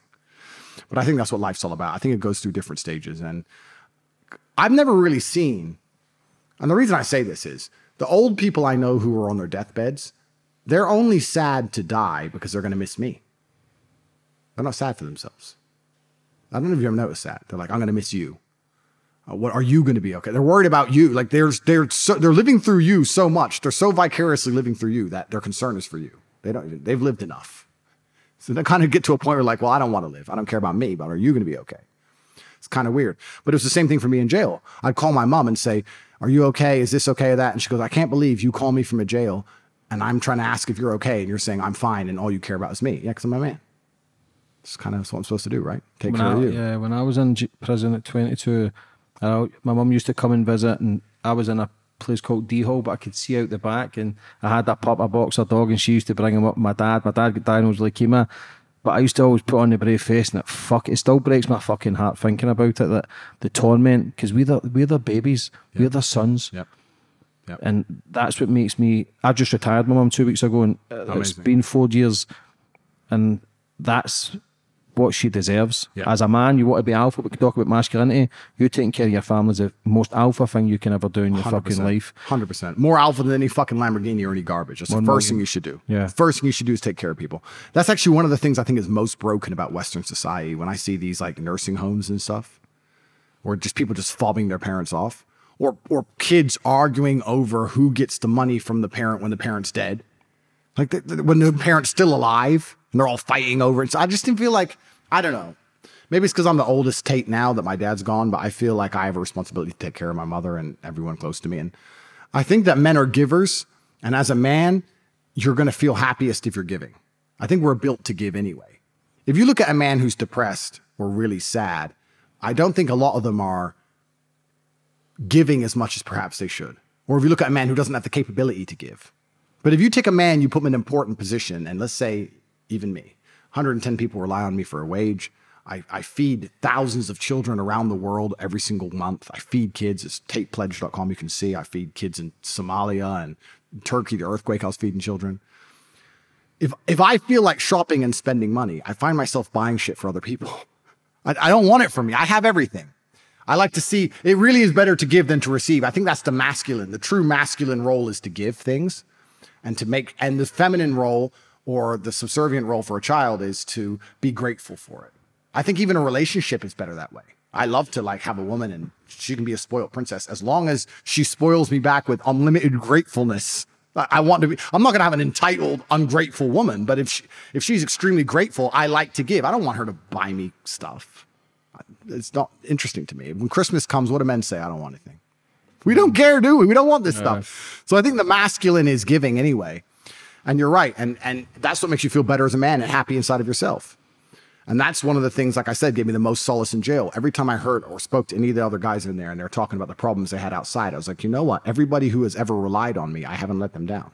Even though the Matrix has thrown me in a cell, I still haven't let them down. I'm glad I was paranoid enough to set myself up that way. And I'm at the point now where I don't even have a bank account. I don't have anything. I don't own anything. I don't own a house, don't own a bank account, don't own a car. I don't have social media. I have a Twitter account. That's it. I don't have anything. Like, so I've done that particularly and deliberately so that I could be killed. How much is social media playing a big part in people's sanity? Because I see a lot of women and men arguing now, masculine energy and feminine energy. For me, it's old school. I'll provide and protect. Yep. I don't drink. I don't want my missus drinking. Yep. I want my missus to be with the kids. I believe when you give birth, like even skin to skin on kids is so important. Yep. A lot of people, and some women need to go out and work 2 and 3 jobs and put their kids to nursery. Yep. I understand it, but for me, the women should be having a loving home and 100%. Nice cooked meal. The man goes out and, for me, listen, I've done a lot of shagging back in the day. I'll say it here, I have. Like, that's all I love to do because I was externally looking for something to fulfill the brokenness that was in me. Yep. I'm all about one woman and I love that woman and I'll protect her. Listen, when men get urges, men look around, but I believe in soul ties, I believe in sexual energy exchange, and 100%. I believe that can damage your frequency. And this is why these conversations are so powerful, because the shit that you used to say 5 years ago, 2 years ago, 3 years ago, people can change the way they see the world. Yep. People can make mistakes and go, do you know what? Okay, I understand. I was a bit naive then. Yep. I was doing it for the cameras and I was doing it to cause uproar, which happens. But for me, it's to learn from my mistakes. It's took me 39 years to kind of understand life. I struggle with eating. I love sugar. Yeah. But I'll create an excuse to go, I'm not doing anything else, so I'll overeat when I shouldn't be really, because I want to be leading for an example for my sons, my daughter, and going, my dad is doing it. We're in here, Romania. We've came to your house and we're grafting to create change and give freedom. Interviews like this gives my mum her freedom. Yep. Mortgages paid. Absolutely. She's getting wages. So I thank every guest that's come on my show, but I wouldn't be able to interview people without going through the misery and torment and making mistakes. 100%. And I'm sorry, a lot of destruction I've caused in the past. I genuinely am. And I try and reflect on a lot of stuff, but sometimes it can damage the brain. Now it's all about learning from that, becoming a better person, because people do change. Yep. Do you feel as if you're going through a process where you're understanding the influence you have now? Yeah, that's the biggest change I've learned. So I'm not saying the things I said a few years ago, etc., I didn't mean. I'm not saying that, because I said things and I would say them with half context, right? Mm-hmm. So I'd say, yeah, there's me and there's 3 girls that it, but I wouldn't also mention that there's 3 girls, but I only love one of them. I'm only in love with one of them, and 2 of them are just there for the photo. I wouldn't mention those things, right? So I'm not saying I lied, and I'm not saying I didn't mean the things I said, because I did. I left some context out. But with great power comes great responsibility. It would be foolish for me to sit here and say, now that I'm the most Googled man in the world, I can talk the same as I could talk when nobody knew who I was. That's just dumb. So now I do feel like I have a massive responsibility on my shoulders. And then when you understand you have a massive responsibility, you say, okay, what am I going to do with this? What's my actual mission? What am I trying to achieve? And I'm trying to make the world a better place. And I do think that, to a degree, some of the flash and the sex and the women and the cars and whatever is part of that. Because if you want to teach teenage boys how to grow into men, they have to want to be like you. And what do teenage boys want? To a degree, right? You can't say, here's me, Mr. Boring, here's how to live, because they're not going to listen to you. Because everyone's already trying that. And that's why they're so lost, because they don't have a hero. So a hero's going to have that element to him, for sure. But yeah, I mean, what you're saying about one woman, absolutely. Like when I went to jail, you lose absolute respect or any desire for women who won't send you a letter. Oh, we're cool when I'm outside. We're cool when life's good. I go to jail. You don't send me a letter. And then I come out of jail and they're like, I missed you so much, but you didn't send me a letter. You didn't find time. 3 months. Oh, I didn't know how. Randoms worked it out. So randoms were outside playing love songs. Where the fuck were you? Oh, I missed you. Bollocks.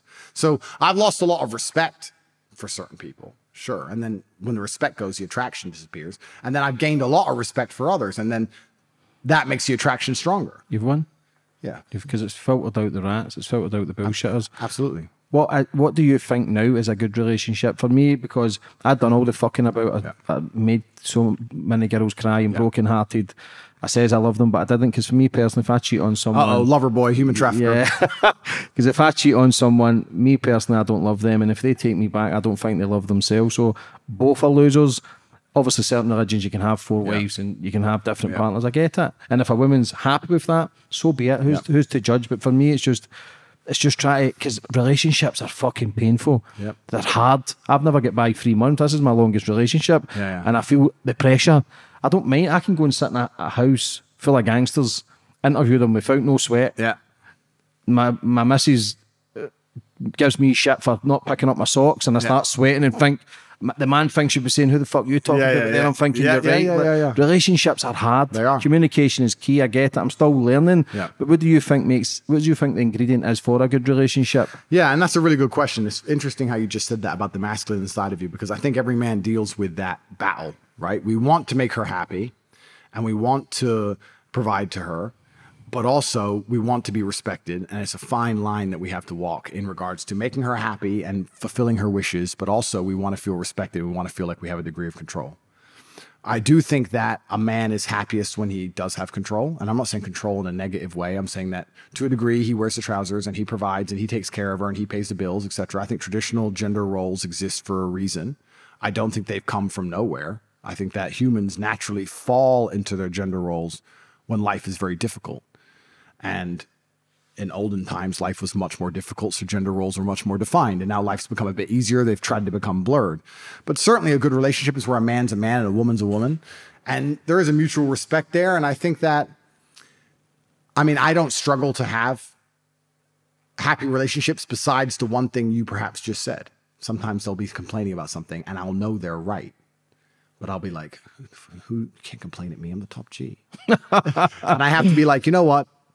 You're right on this one. I'll give you this one. Yeah, I'm a control freak. I believe I'll guide my family into an amazing life of understanding, and I'll only have the best intentions for them. My girlfriend's made many decisions and they've been fucking terrible. I'm going to state that. I love her to bits.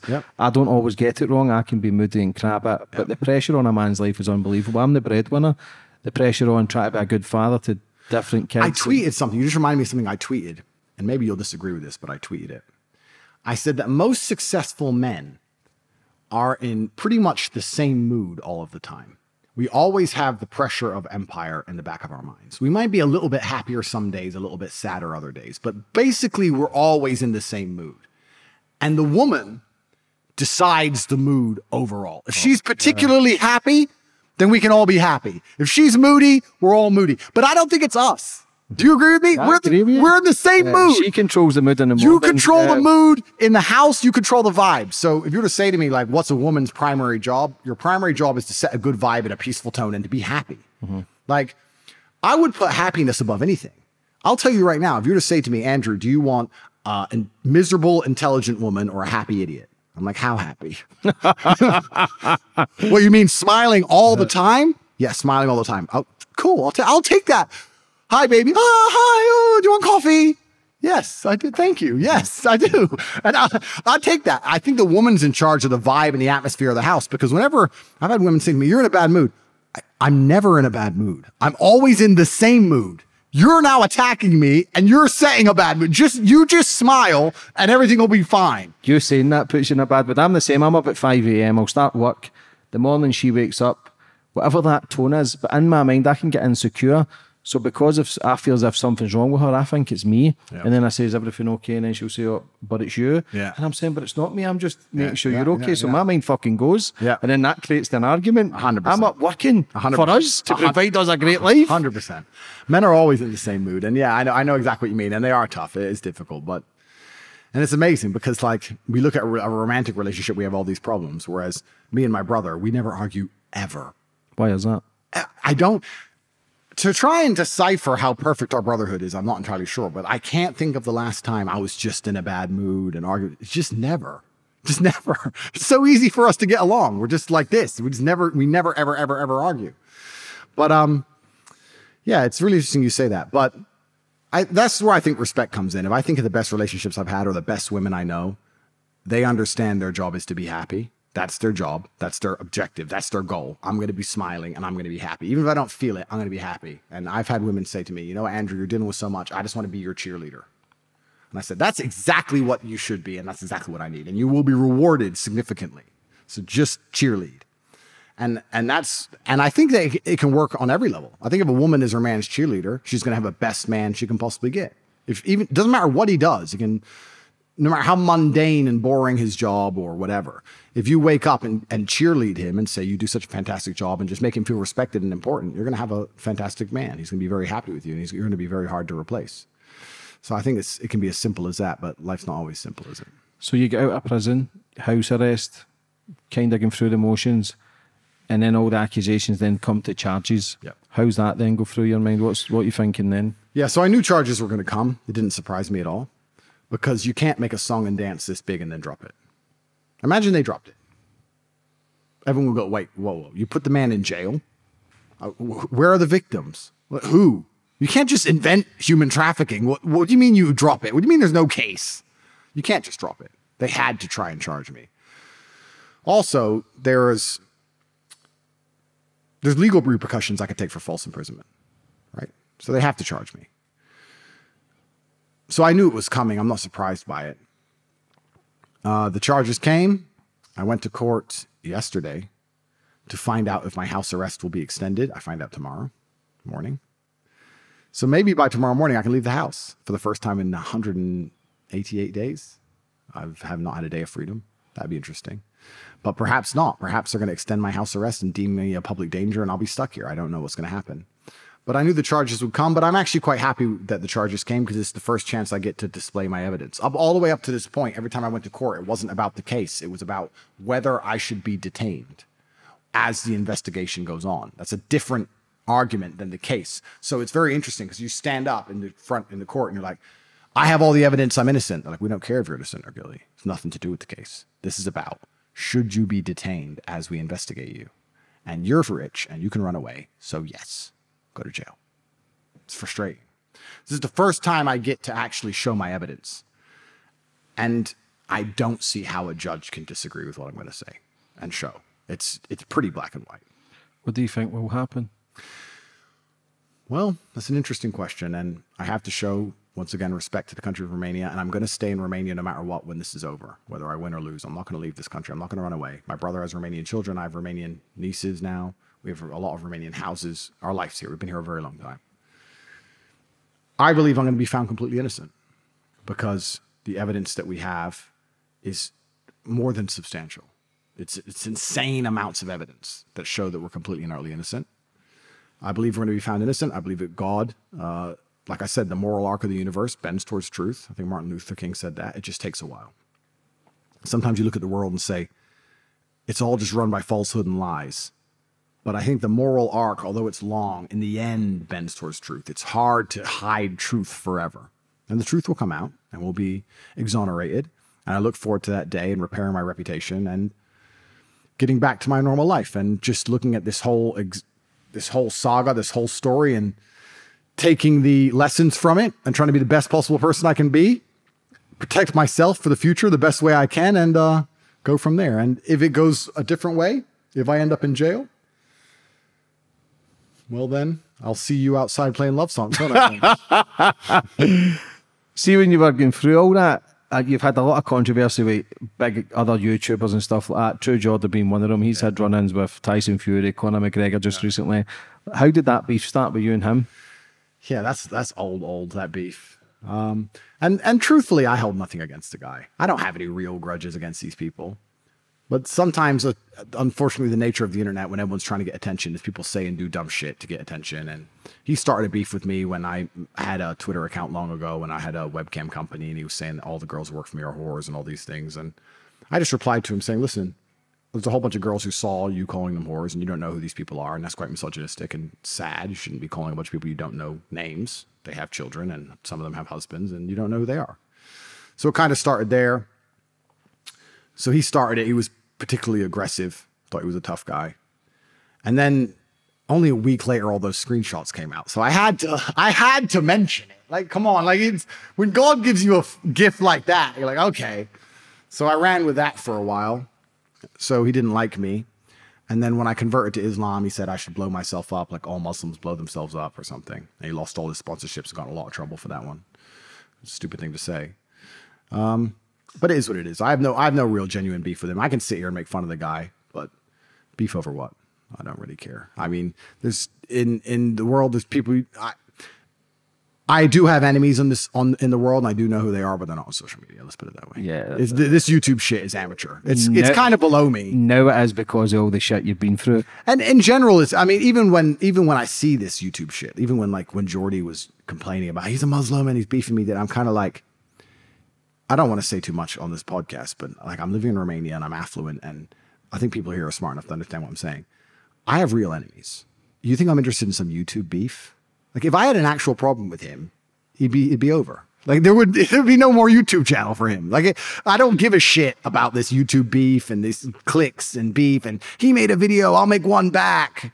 It's gay. Yeah, it's cringe. It's gay. It's so gay. Like if you're just gonna sit there, and like if he's gonna make videos at me, like, you're just gay. What about the Jake Paul stuff? Was that close to being a fight, or was that just for media hype? Yeah, it was on the cards for a while. Because they kids, KSI, Jake Paul, Logan Paul, they get a lot of stick, but fair play to them for creating what they've created and making millions. I like that they brought back the idea of dueling someone you don't like. Don't like me? Fight me. I actually kind of like that. Yeah, you can respect that. You can respect that. KSI's an idiot. Logan's an idiot. Jake is actually quite a nice guy. I met Jake, and he's actually quite a nice guy. I wanted to jump back in there and teach him all a lesson. And there were some fights on the card, some big fights for me being organized in November. And I said to them, look, I don't give a shit about PPV and gate tickets. I want X amount of million up front. Expecting them to say no. And they're like, okay. I was like, all right, well, it's a lot of money. So it was all organized. And then I went to jail. So now it's all off. I mean, this trial might last 2 or 3 years. Then I'll be 40. So then it's pretty much too late, which is a shame because at 36, I could still do it. I could still teach them all a lesson right now. But fair play to them. I mean, they're young guys and they're getting attention and they're bringing life back into the sport of boxing, and it's good. I have a slight suspicion it might die down soon if they don't get some better matchups. But overall, I wish them the best. And I think it's better to be training hard in boxing than what did they do before? Put on Pokemon costumes and dance around like clowns? Fucking idiots. This is the thing with most influencers. I can't. It's kind of interesting because I've become the biggest name one of the biggest names in online space, but I don't know much about most of this other online stuff. I can't watch it. Someone said to me, hey, this big Twitch guy said this about you. I'm like, Twitch? Okay, Twitch. I know what Twitch is. Who the fuck watches Twitch? Who watches Twitch? I go and I click on the account and it's thousands of idiots watching a video game. Like it's just asinine. It's brain dead garbage. I don't know who these people are. Influencer. You look up an influencer on YouTube and look at what the shit they're doing. Look at I wore a Pokemon costume and bought Pokemon cards. LOL. It's just cringe. Yeah, bro. It's so embarrassing. I can't watch any of this shit. So at least they're boxing instead of doing that crap. The big thing converting to Islam. Yeah. For me, religion, I've always skeptic of it. There's so many religions, so many gods, but the Muslim community is the fastest growing community on the planet. Yeah.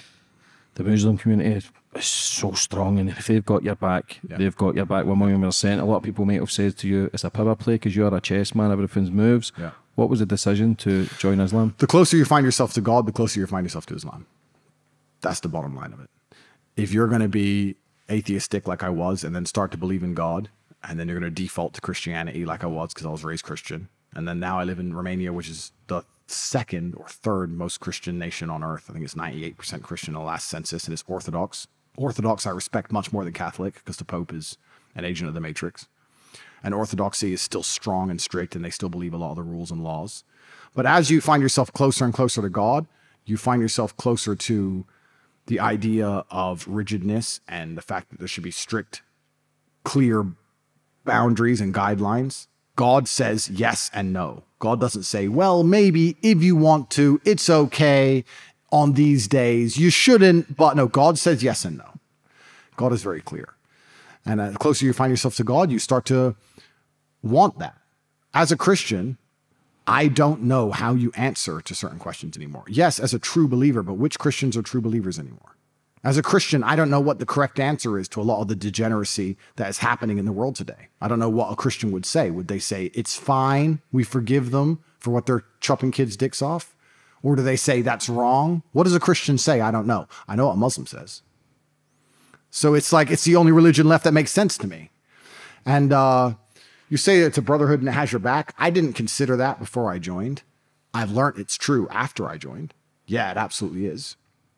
There's, like every organization or every group of people on earth, it can go both ways. There's certain people who attack me for not doing everything completely correct like I'm supposed to, even though I'm a Muslim for 7 months. They're like, oh, you didn't read this bar. Or so you do have those people. But in general, yeah, it's a community. But I never considered that before I joined. I just found myself becoming more and more religious and finding myself speaking to God in my head more and more often, and then being very disappointed with the Christianity I see around me. How can I speak to God in my head and look for his guidance and then walk past a church and it's covered in gay pride flags? It doesn't make sense to me. I just found myself alienated from Christianity. It's like, well, which religion sticks to what it means? Which religion says what it means and means what it says? Because that's the kind of person I am. And I want a religion that reflects my personality. And I want to believe that God also thinks the same way. So you end up drawn to Islam. Who has God to you? Well,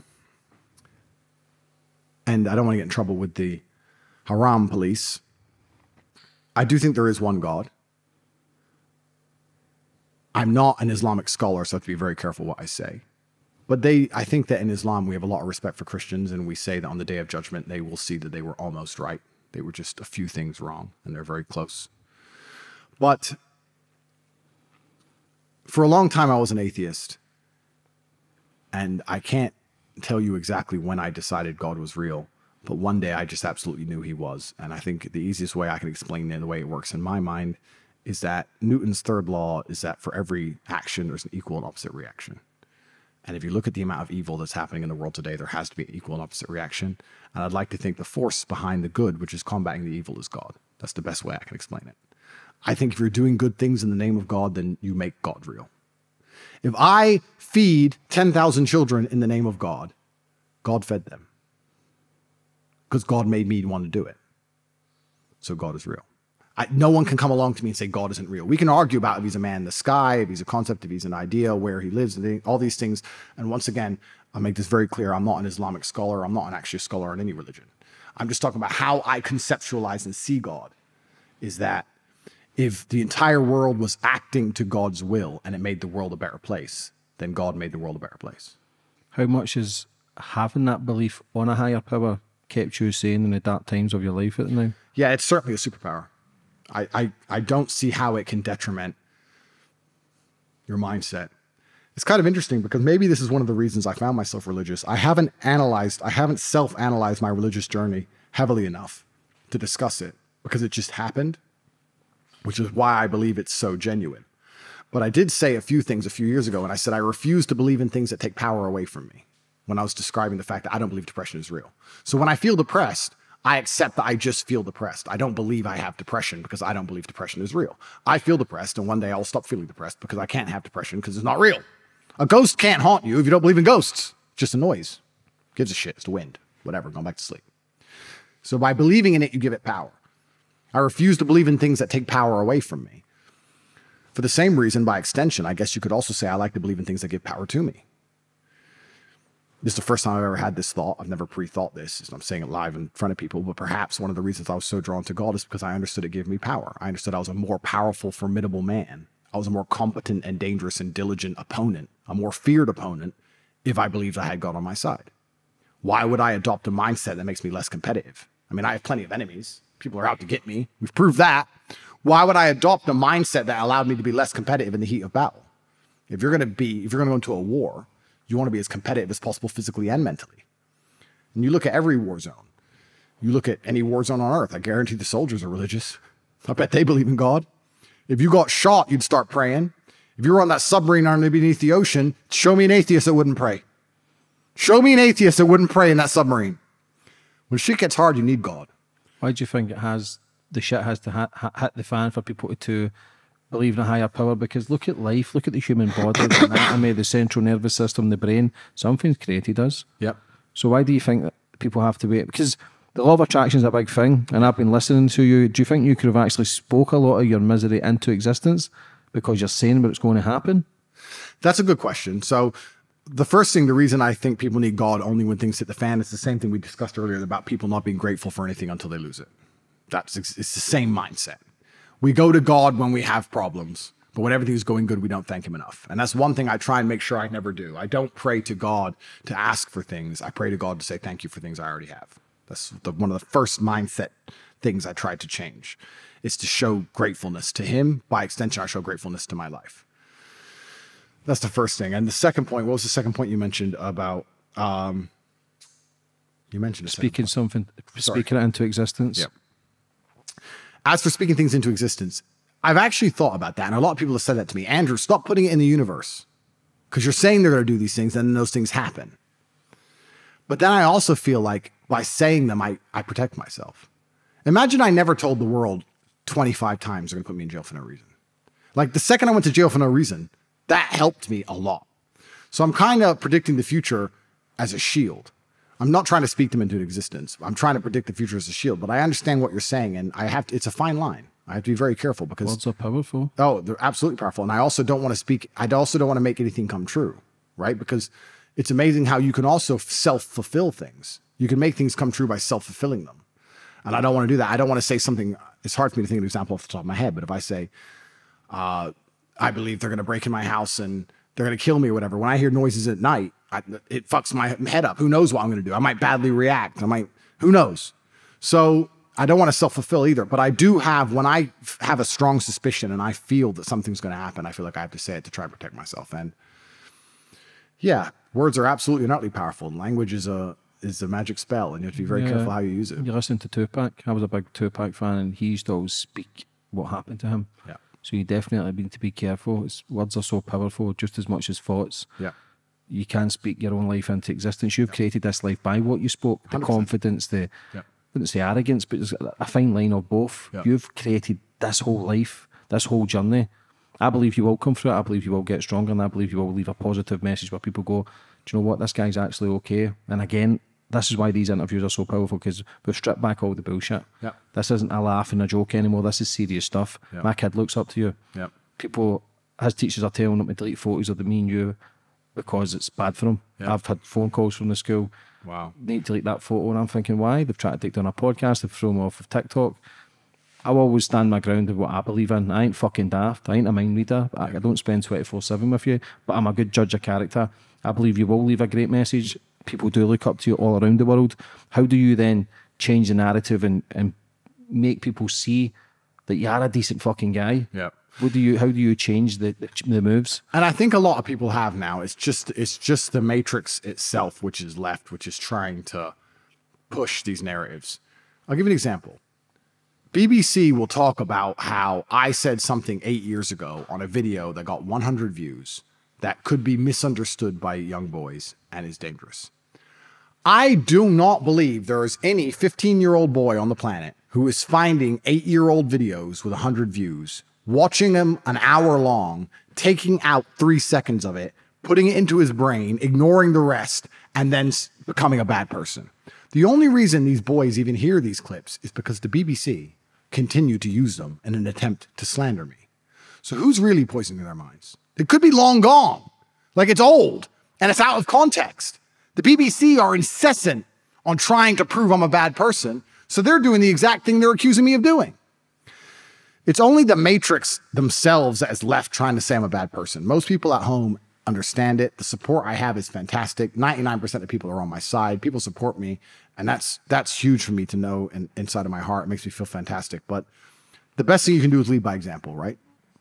And I guess that's also another thing about this entire trial and this hero's journey I have to go through. I have to embrace it and face it with bravery and deal with it like a man should deal with it, regardless of the outcome. Just stand up and deal with it like a man and see how it goes, regardless of the outcome, and be the hero that I hope inspires men to be a hero also in their own life. I kind of hope men look at me and go, if he's going through that crap, well, then maybe I can go through this. This is not as bad. If that's the example I have to set, if I have to charge and lead from the front and suffer to a degree to help people, then that's the path God chose for me. So we'll see how it goes. Why did you let the BBC and Vice in your house, though?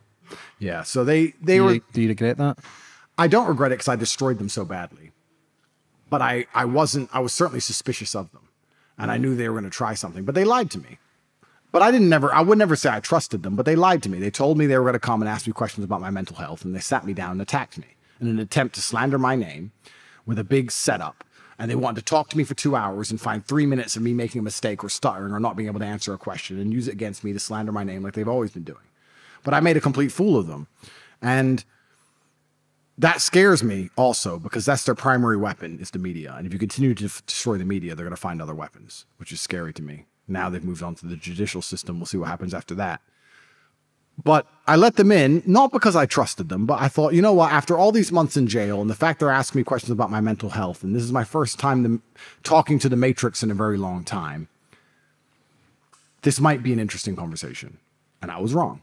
So instead, I had to teach them all a lesson. I made fools of them. Like, I made absolute clowns of them. They should have just asked me interesting questions. They're dummies. Just like we're talking about now. You don't have to challenge and be an ass to get what you want. Piers Morgan as well, your first interview, he seemed to have came for you, but that fucking tune sort of changed straight after. I think he realised this guy's actually okay. Yeah. How are you feeling with that first interview? Yeah, I mean, I didn't expect him to come that hard, and he did, but this is the thing.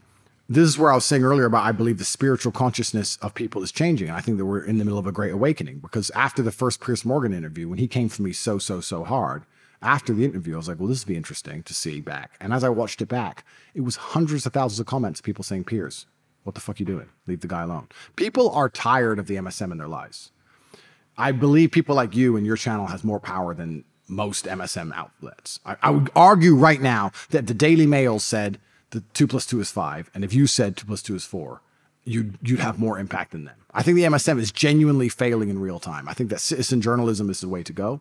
And I think that if the MSM want to even stay relevant, gatekeeping information and trying to set narratives and attack people that they're told to attack is just going to destroy them even quicker. But they're not allowed to change because the only reason they exist in the first place is to do these things. Yeah, but we're living in a society where people's feelings count more than the actual truth.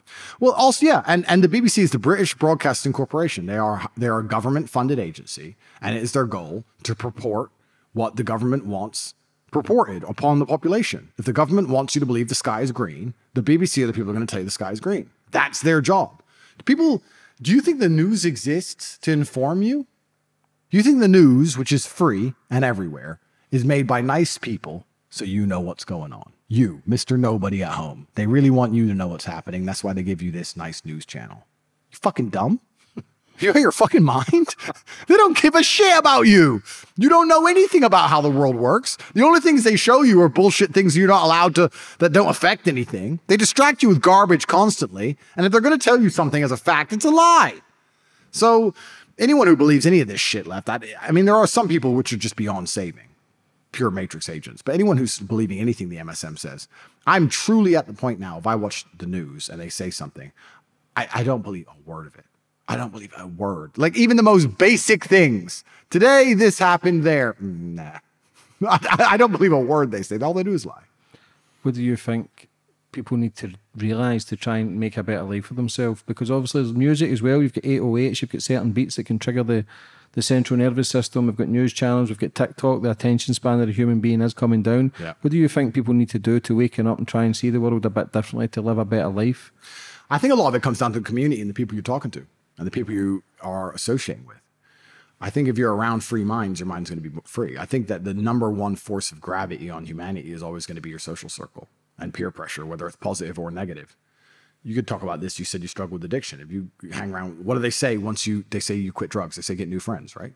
I'm guessing, but I've heard they say that. They say if you're going to go back and hang around with the same people, you're going to end up doing the same shit. So I think that the #1 gravity you can have on your life in any direction is the people you hang around with. And everyone understands this. They say that you are the sum of the 5 people you spend the most time with. Everybody knows that, but then they don't curate their circle. If you hang around with people who are free thinking and perspicacious and use their minds and look around and come to their own conclusions and they're doing well and they're working hard and they're dedicated and they're rich, you're not going to be the only idiot. You're going to end up adopting some of their qualities and they're not going to talk to you anymore, right? So you're going to have to. So I think the most important thing you can do is just make sure you have a social circle of people around you you trust And I get more information from my social circle than I will do from any news network. Let's say COVID-2 comes back. I'll text all my friends. Is this bollocks? You good? You good? You good? You good? Everyone? Yeah, bollocks. All right, bollocks. No, that's all right, done then. But it's scary how humans can be so dumbed down that they're actually in a lockdown. They never left their house. They're banging pots and pans at 8 o'clock at night, basically celebrating being in lockdown. And now it's all coming out. You see Joe Rogan speaking about it, and fair play to the man. Why were you never on Joe Rogan? Why did that connection never happen yet? Yeah, I haven't been to the USA yet. That's why. Hopefully with timing in the future, perhaps I'll go when I visit America. That's the ultimate. It would be good, yeah. And there's a lot we can certainly talk about. And you're right about banging the pots and pans.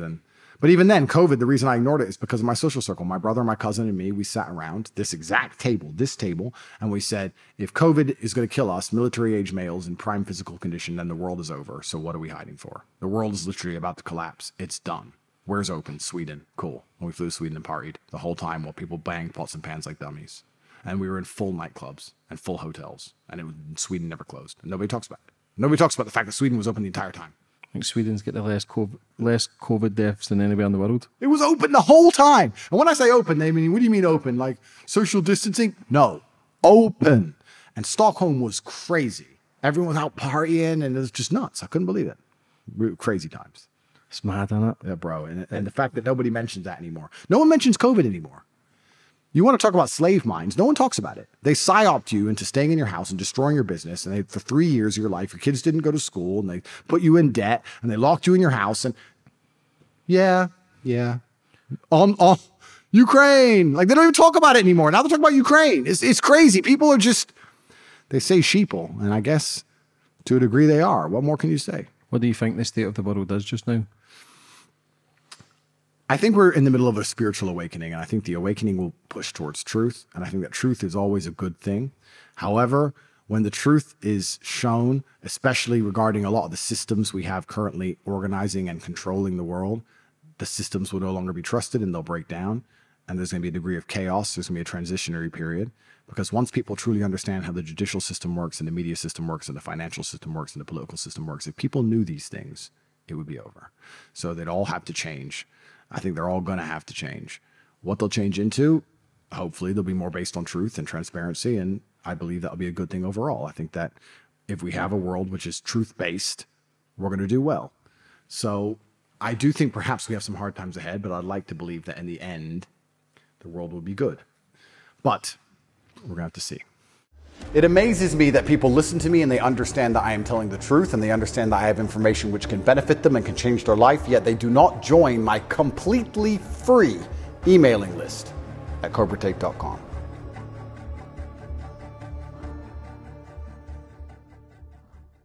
If Andrew Tate's president, what changes does it make to make the world a better place? Yeah, if Andrew Tate's president. The first answer to that is it depends if the president has any power, because I'd also argue the point that presidents don't have any power anymore. They can't do much. But secondly, to quote Whitney Houston, children are our future. So I think if you start with the education system and the things you're teaching people, as you said yourself earlier, that you can change the world pretty quickly.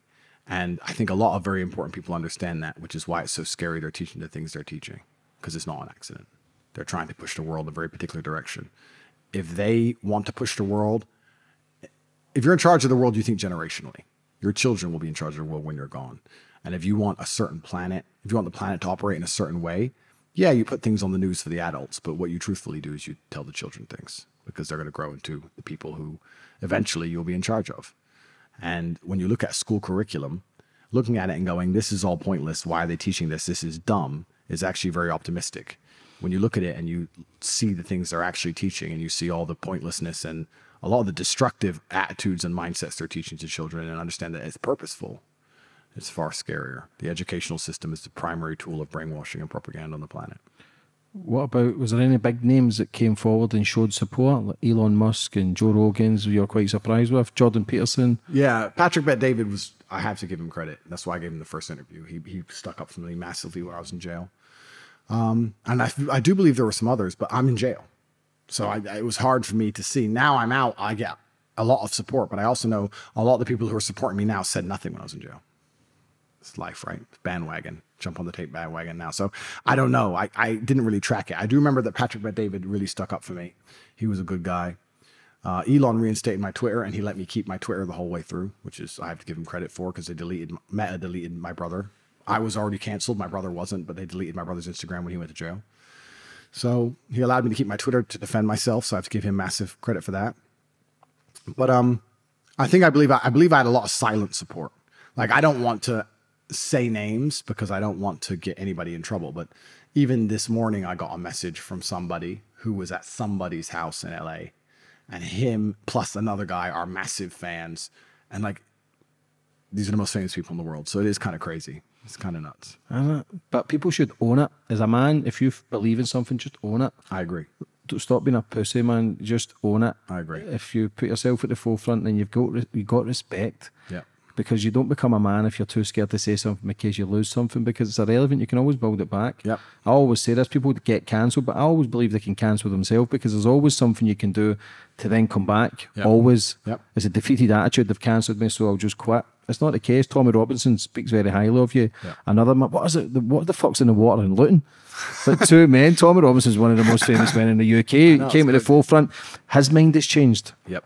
I didn't agree with a lot of his views. Me and him were back and forth back in the day. Yep. Now he's became a good friend because he's understanding life. I don't know if, like you say, with all the shit you go through, I wouldn't say it humbles you, but it makes you question the world that, okay, I've got a platform, I need to actually, I can do better. Yep. What's the connection? How does you and Tommy Robinson come about? Yeah, we're both from Luton, so we both know each other, and we've always kind of known each other. And I've always understood his patriotism and his desire to have the UK a Christian country and full of English people. I don't think that's a bad thing. I don't think it's ever bad to be patriotic about the place you're born from. But obviously, I completely disagree with him on Islam now. At the time, I'm not going to say I agreed with him, but I understood his points. But I really look forward to having a conversation with Tommy. That'll be a really interesting podcast, because I think he has a lot to learn still, I believe. Let me say this in a very diplomatic way. He talks about, the indoctrination of children and how the country's failing and all these things. And he's trying to find the opposite force to contest these things. And the opposite force to evil is always going to be good, which is God. And I'd like to think he believes in God, but I guess he's a Christian, which is fine. But if the Christian church has no teeth, if the Christian God isn't feared, how can it be God? How can you have a God you can mock? How can you mock God and nothing happen? How's that God? Is that the God you believe in? It's not the God I believe in. So I think he's going to have to accept that there's a logic fail somewhere in his thinking. If he wants a good force to oppose evil, and he accepts that must be God, then the God must be powerful. It can't be a weak God. So how can you say it's not Islam? But we'll see. We'll talk to him about it. It'll be interesting. It'll be an interesting conversation. And I'm not here to convert anybody either. That's not my intention. But yeah, Tommy's saying a lot of the problems with England is Islam. And maybe for a time I would maybe thought he had a point when it comes to patriotism and that kind of thing. But I must disagree with him, because it's the Muslims who are protesting against the indoctrination of children. It is the Christians that put him in jail. Muslims didn't put him in jail. Christians put him in jail. Yeah, I look forward to talking to Tommy. I don't want to give away all my talking points now, but it was the white Christian judge that put him in jail. And I do believe that you can't save people who don't want to be saved, and you can't make people think a certain way who don't want to be open-minded or understand your points. And I also believe that the strong conquer the weak. I think that's a universal law. Even if you look up into space, right? Large planets attract smaller planets and destroy them. That's how it works. I think if you're going to have a weak culture or a weak mindset or even a weak religion, eventually it will perish, and that only the strong survive. And no matter how hard one individual champions a particularly weak ideology, it doesn't make a difference if the ideology itself is not strong. I don't see how England can call itself a Christian nation anymore. I don't think it's a Christian country. I can walk through London and mock Jesus. I cannot walk through London and mock Allah. So how is it a Christian country if I can mock the God of the nation and nothing happened to me? The only religion people are afraid to mock in that Christian country is Islam. Yeah, it's like any religion, there's always good and bad. It's like anything in life, there's good and bad. For me personally, it's just if you're a good person, you can be. I'm probably close to Muslim than anything. I don't drink, don't eat bacon, don't smoke, don't take drugs, don't gamble. Yeah. But for me, I believe I'm on God. I believe I can create whatever. Listen, things might change in a year, 5 years, 10 years, and that's okay. I was raised a Catholic. I've got a crucifix fucking tattooed on my back that I detest now. I've got some random man fucking the size of my back tattooed. So who the fuck is it? It's a guy with long hair who I've never met, but I bought into it. Yeah. And at that time, it probably served me. But for me, I'm open-minded. If you're Muslim and you're doing well, do you know what? I've got nothing but respect for. If you're Christian, you're doing well. I've had homeless people who turn to Christ and end up changing their life, coming off addiction, and end up wanting to help other people. Yeah. I've got many Muslim brothers and sisters who are fucking solid, and they do amazing things for charity, and their mums and dads are amazing. Every time I get into their house, there's always amazing food, nothing but love and respect. So if you're good, you're good. A lot of people can do bad things and then blame religion. But you're going to get that if there's over 2 billion people in each religion. There's going to be mad people bastards. do good and bad things in the name of everything. Yeah. Veganism, science, safety. Safety's the biggest thing. The idea of safety is where they do the most heinous acts. Since the beginning of time, it's always been safety. For your safety, bang the pots and pans, lock in your house, miss your doctor's appointment, die of something real because of COVID. So even in the name of safety, which we can all agree is a fantastic thing, bad things can be done in its name. Everything could be Trojan horsed. But yeah, I look forward to talking to Tommy. It'd be very interesting. And I don't know Tommy's views on God, and I don't know how he's changed of recent. I haven't seen him in a very long time, but it'd be very interesting to talk to him. And you never know, I might convert him. Maybe that's what's missing in his life. All that hate and rage. You'll see him in Saudi with a big beard. It has changed. You'd be surprised at the things he's talking about. He's talking about the royal family, he's talking about wars, he's talking about, because he was very patriotic, he was EDL, but now he's talking about, he's waking up to realising something ain't right here. Kate Hopkins, I think it's only people who get cancelled who just show so much support for you because they understand that when they come for you. I never thought I'd be friends with Kate Hopkins and Tommy Robinson. Very close, they understand life. I don't agree with views that they do and something like that, but they don't agree with everything I do, and that's okay. Alex Jones, man, he's a massive supporter of you. All these people who were cancelled, why do you think it's them? Do you think it's because they understand the shit that you go through? I think it's they understand the shit you go through, and they also, even if they don't agree with every word you say, they respect you for having an opinion and telling the truth. The scariest thing about the world we live in today is that there are people out there who do not think other people should have opinions. My opinion is X, his opinion is Y. They should get rid of him because of his opinion. That's the most truly scary thing. I have no problem debating or arguing with anybody about any opinion. And I believe you're entitled to have it. And I think you should be able to say it. I don't care if even if your opinion is I'm a dickhead, keep it. Fine, say it. No problem. If your idea is so fantastic, then come and challenge me with it and defend it. That's what I think. I think the truth is usually somewhere in the middle. I'm not saying I'm right about everything. If I believe this and you believe this, the truth might be here. That's the whole point of our debate, of our argument, of our disagreement. But there are people out there who genuinely believe nobody should have an opinion that differs to them. And those people, by coincidence, always have the exact same opinion that the Matrix wants them to have. Isn't that interesting? These people never think, I don't want anyone to have a different opinion and my opinion is completely unique. No, I don't want anyone else to have a different opinion and my opinion is what the TV tells me to have.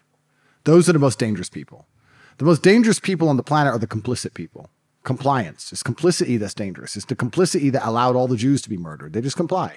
Oh, well, no, it's not me and it's not my problem. And the TV said, the radio told me. So much has been done in the name of compliance. All of this COVID garbage was just a big compliance test. Compliance. We know this because in the countries where nobody listened, COVID ended pretty quickly. The countries that didn't comply, there was no COVID. The countries that complied, there was COVID. That's how the disease worked. It's clown world. It's absolute insanity. So compliance is a very dangerous and very scary thing. But some people's minds are not ready to be freed. They say it inside of the Matrix. This is the reason I call it the Matrix, because that movie so accurately describes the world we live in so many different ways. But it says so many people's minds are not ready to be freed. And there's nothing you can say to them. They're just going to become an agent when you attempt to free them. If you sit down and make it clear that you're a free mind, they're going to morph into an agent and try and kill you. They're going to sit there and say, no, COVID. And they're going to defend it. The producers of The Matrix are now transgender. I know, which is also another mind fuck. It's all weird. Like, I don't know. But that is a very interesting, that's a super interesting point because the movie's so based and then who knows? But the women who actually wrote the Terminator as well. The Matrix is a follow-up from the Terminator. Really? Yes. I didn't know that. There you go. Thank you. Interesting. So the Terminator was the first film, the Matrix was after that. So it's all connected. She actually sued them for $1 billion or something. Wow. American women, because it's not their movie. She wrote the Terminator and the Matrix to follow up. Wow. So it's all about the robots and how it's all connected. Interesting. Very interesting. All right, I'll have to look that up and I'll send you her name. Crazy. Fucking crazy, because how could they make basically a documentary about questioning life, but then they go trans? I have no problem with anybody going trans. Just don't fucking teach my kids that. Yeah, and that's the scariest thing, right? Because we just, as we said earlier, the education system is how you morph a country. It's how you affect the country on the long term. And the things they're teaching children, they're not teaching under the guise of tolerance or we want the children to understand. No, they're trying to change the population for the future in a specific direction.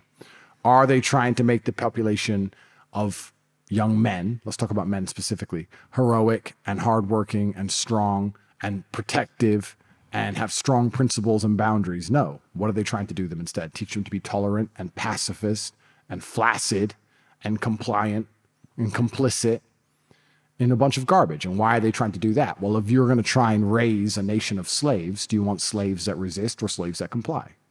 Which would you want? We'd want compliant slaves, of course. So if you sit and say, by the year 2100, we're going to control the money with CBDCs, and we're going to control where they go with their electric cars, and we're going to control what they're allowed to see and say, otherwise they're going to go to jail. We want to make sure we have compliant people inside of this nation, compliant slaves. We don't want people who stand up and resist this. No. So that's why me coming along with my massive influence, even doing something as simple as advocating for men to go to the gym, being strong of body and mind now is an act of resistance. Just training hard and saying no to ideas you don't agree with makes you a rebel. And if you have enough people who listen to you, like I have, they will punish you for that. Yeah, it's crazy. You can down the rabbit hole, you talk about chemtrails, but I think one of the Kennedys was talking in Joe Rogan, Alex Jones says that. He says they're putting stuff in the water to make people turn gay. They've done a trial with frogs with the same water, and after 10 weeks they were all gay. Yeah.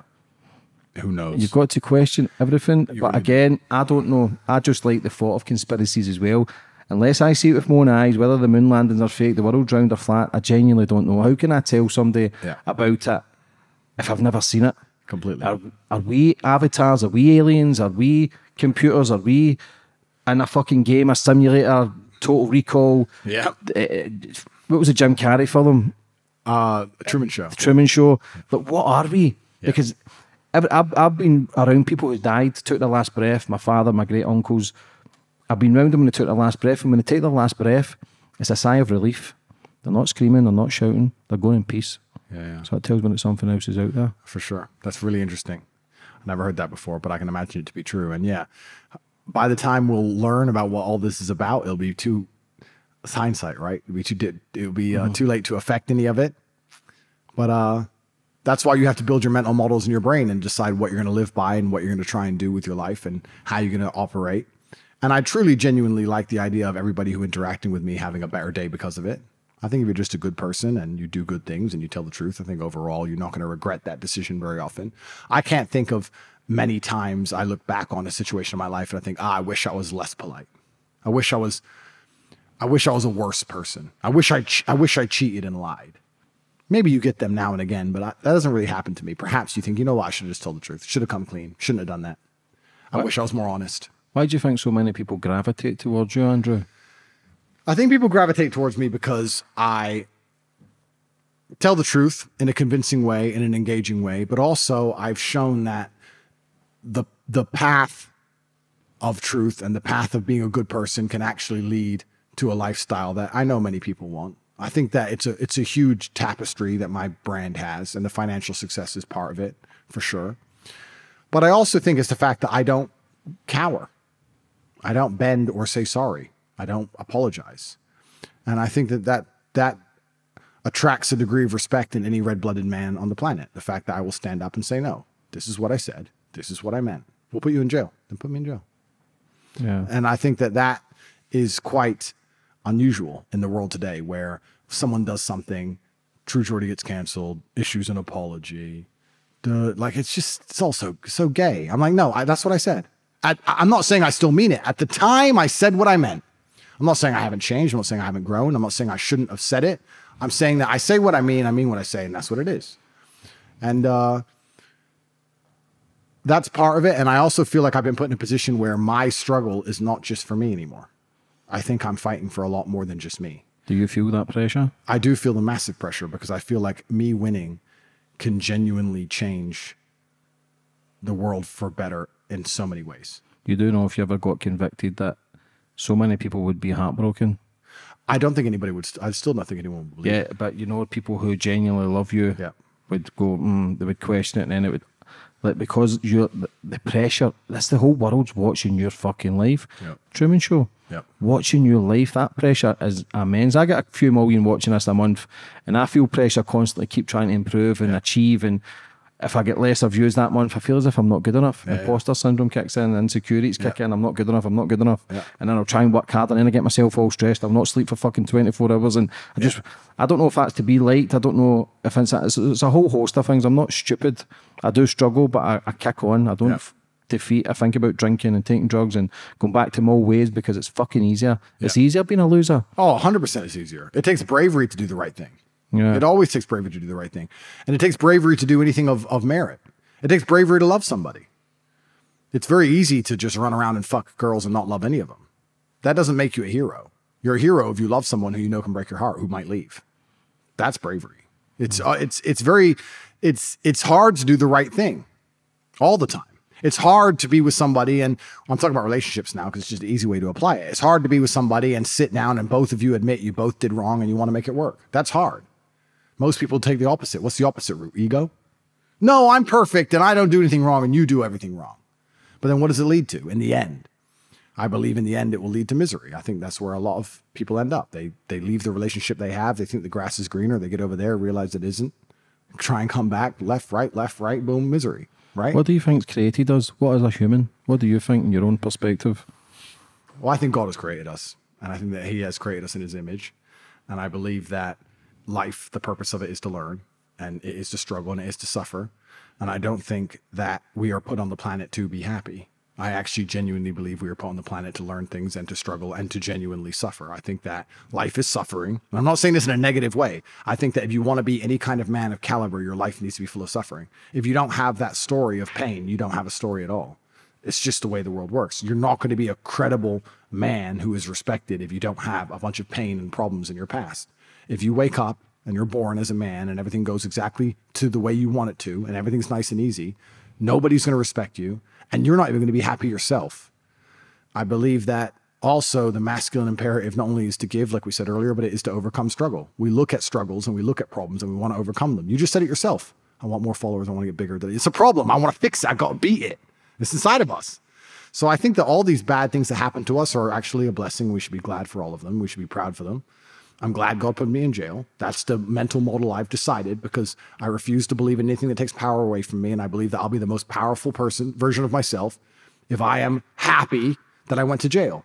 And if by some miracle I lose this case and they put me in jail again, the mental model I will adopt is good. Okay. God has something he needs me to learn. So I'm going to go back to the dungeon. And that's just the mental model I'm going to adapt because I think that's the best way for me to compete and be the best version of myself. So a human, I think, is a vessel designed to suffer, to become a best version of itself so it can pass on lessons to the fullest of its capability to its offspring before its ultimate demise onto the final stage or the next stage of this life or whatever lives we live. So we'll see. Why do you think so many relationships are breaking down now? So many divorces. I know the stats have come through that women in their 30s, I think it's like 50% are not having kids anymore. Yeah. And the stats are by the time they're 70, they're going to be their biggest regret. Like, why do you think it's all it's kind social of media, backwards? it's outside influences. Do you think it's so? Social media, it's outside influences. And not just outside influences from social media. It can be the girl's friends. If I have a girlfriend, I say, you do not insult me to your friends ever because you think it's just venting, but overall it's going to bite us. Because you're going to name, every time we argue, you're never going to name the times we don't argue. Eventually they're going to start saying I'm a piece of shit, and eventually you're going to listen to them. Just don't say bad things about me to anybody. What's the point? It's like, if you want therapy, talk to me. A lot of it comes down to basic communication and ego. Like I said earlier, it takes bravery to sit down and say, look, I think you're completely wrong. I think I'm completely right, but I'm not going to attack you. I'm not going to be egotistical about this. Let's discuss this. Let me try and understand your point of view and let's fix it. And it's much easier just to be egotistical about things. It's ego that destroys relationships. And I don't believe in the long run that that's the right thing to do and the smart thing to do. And I also know that the grass is always greener where you water it. It's not greener anywhere else. The amount of most women or men They won't make any effort for their partner, but if they break up, then they'll fucking get in shape and put on the cologne and look their best to go try and get a new one. Should have done it for her. Do you know what I mean?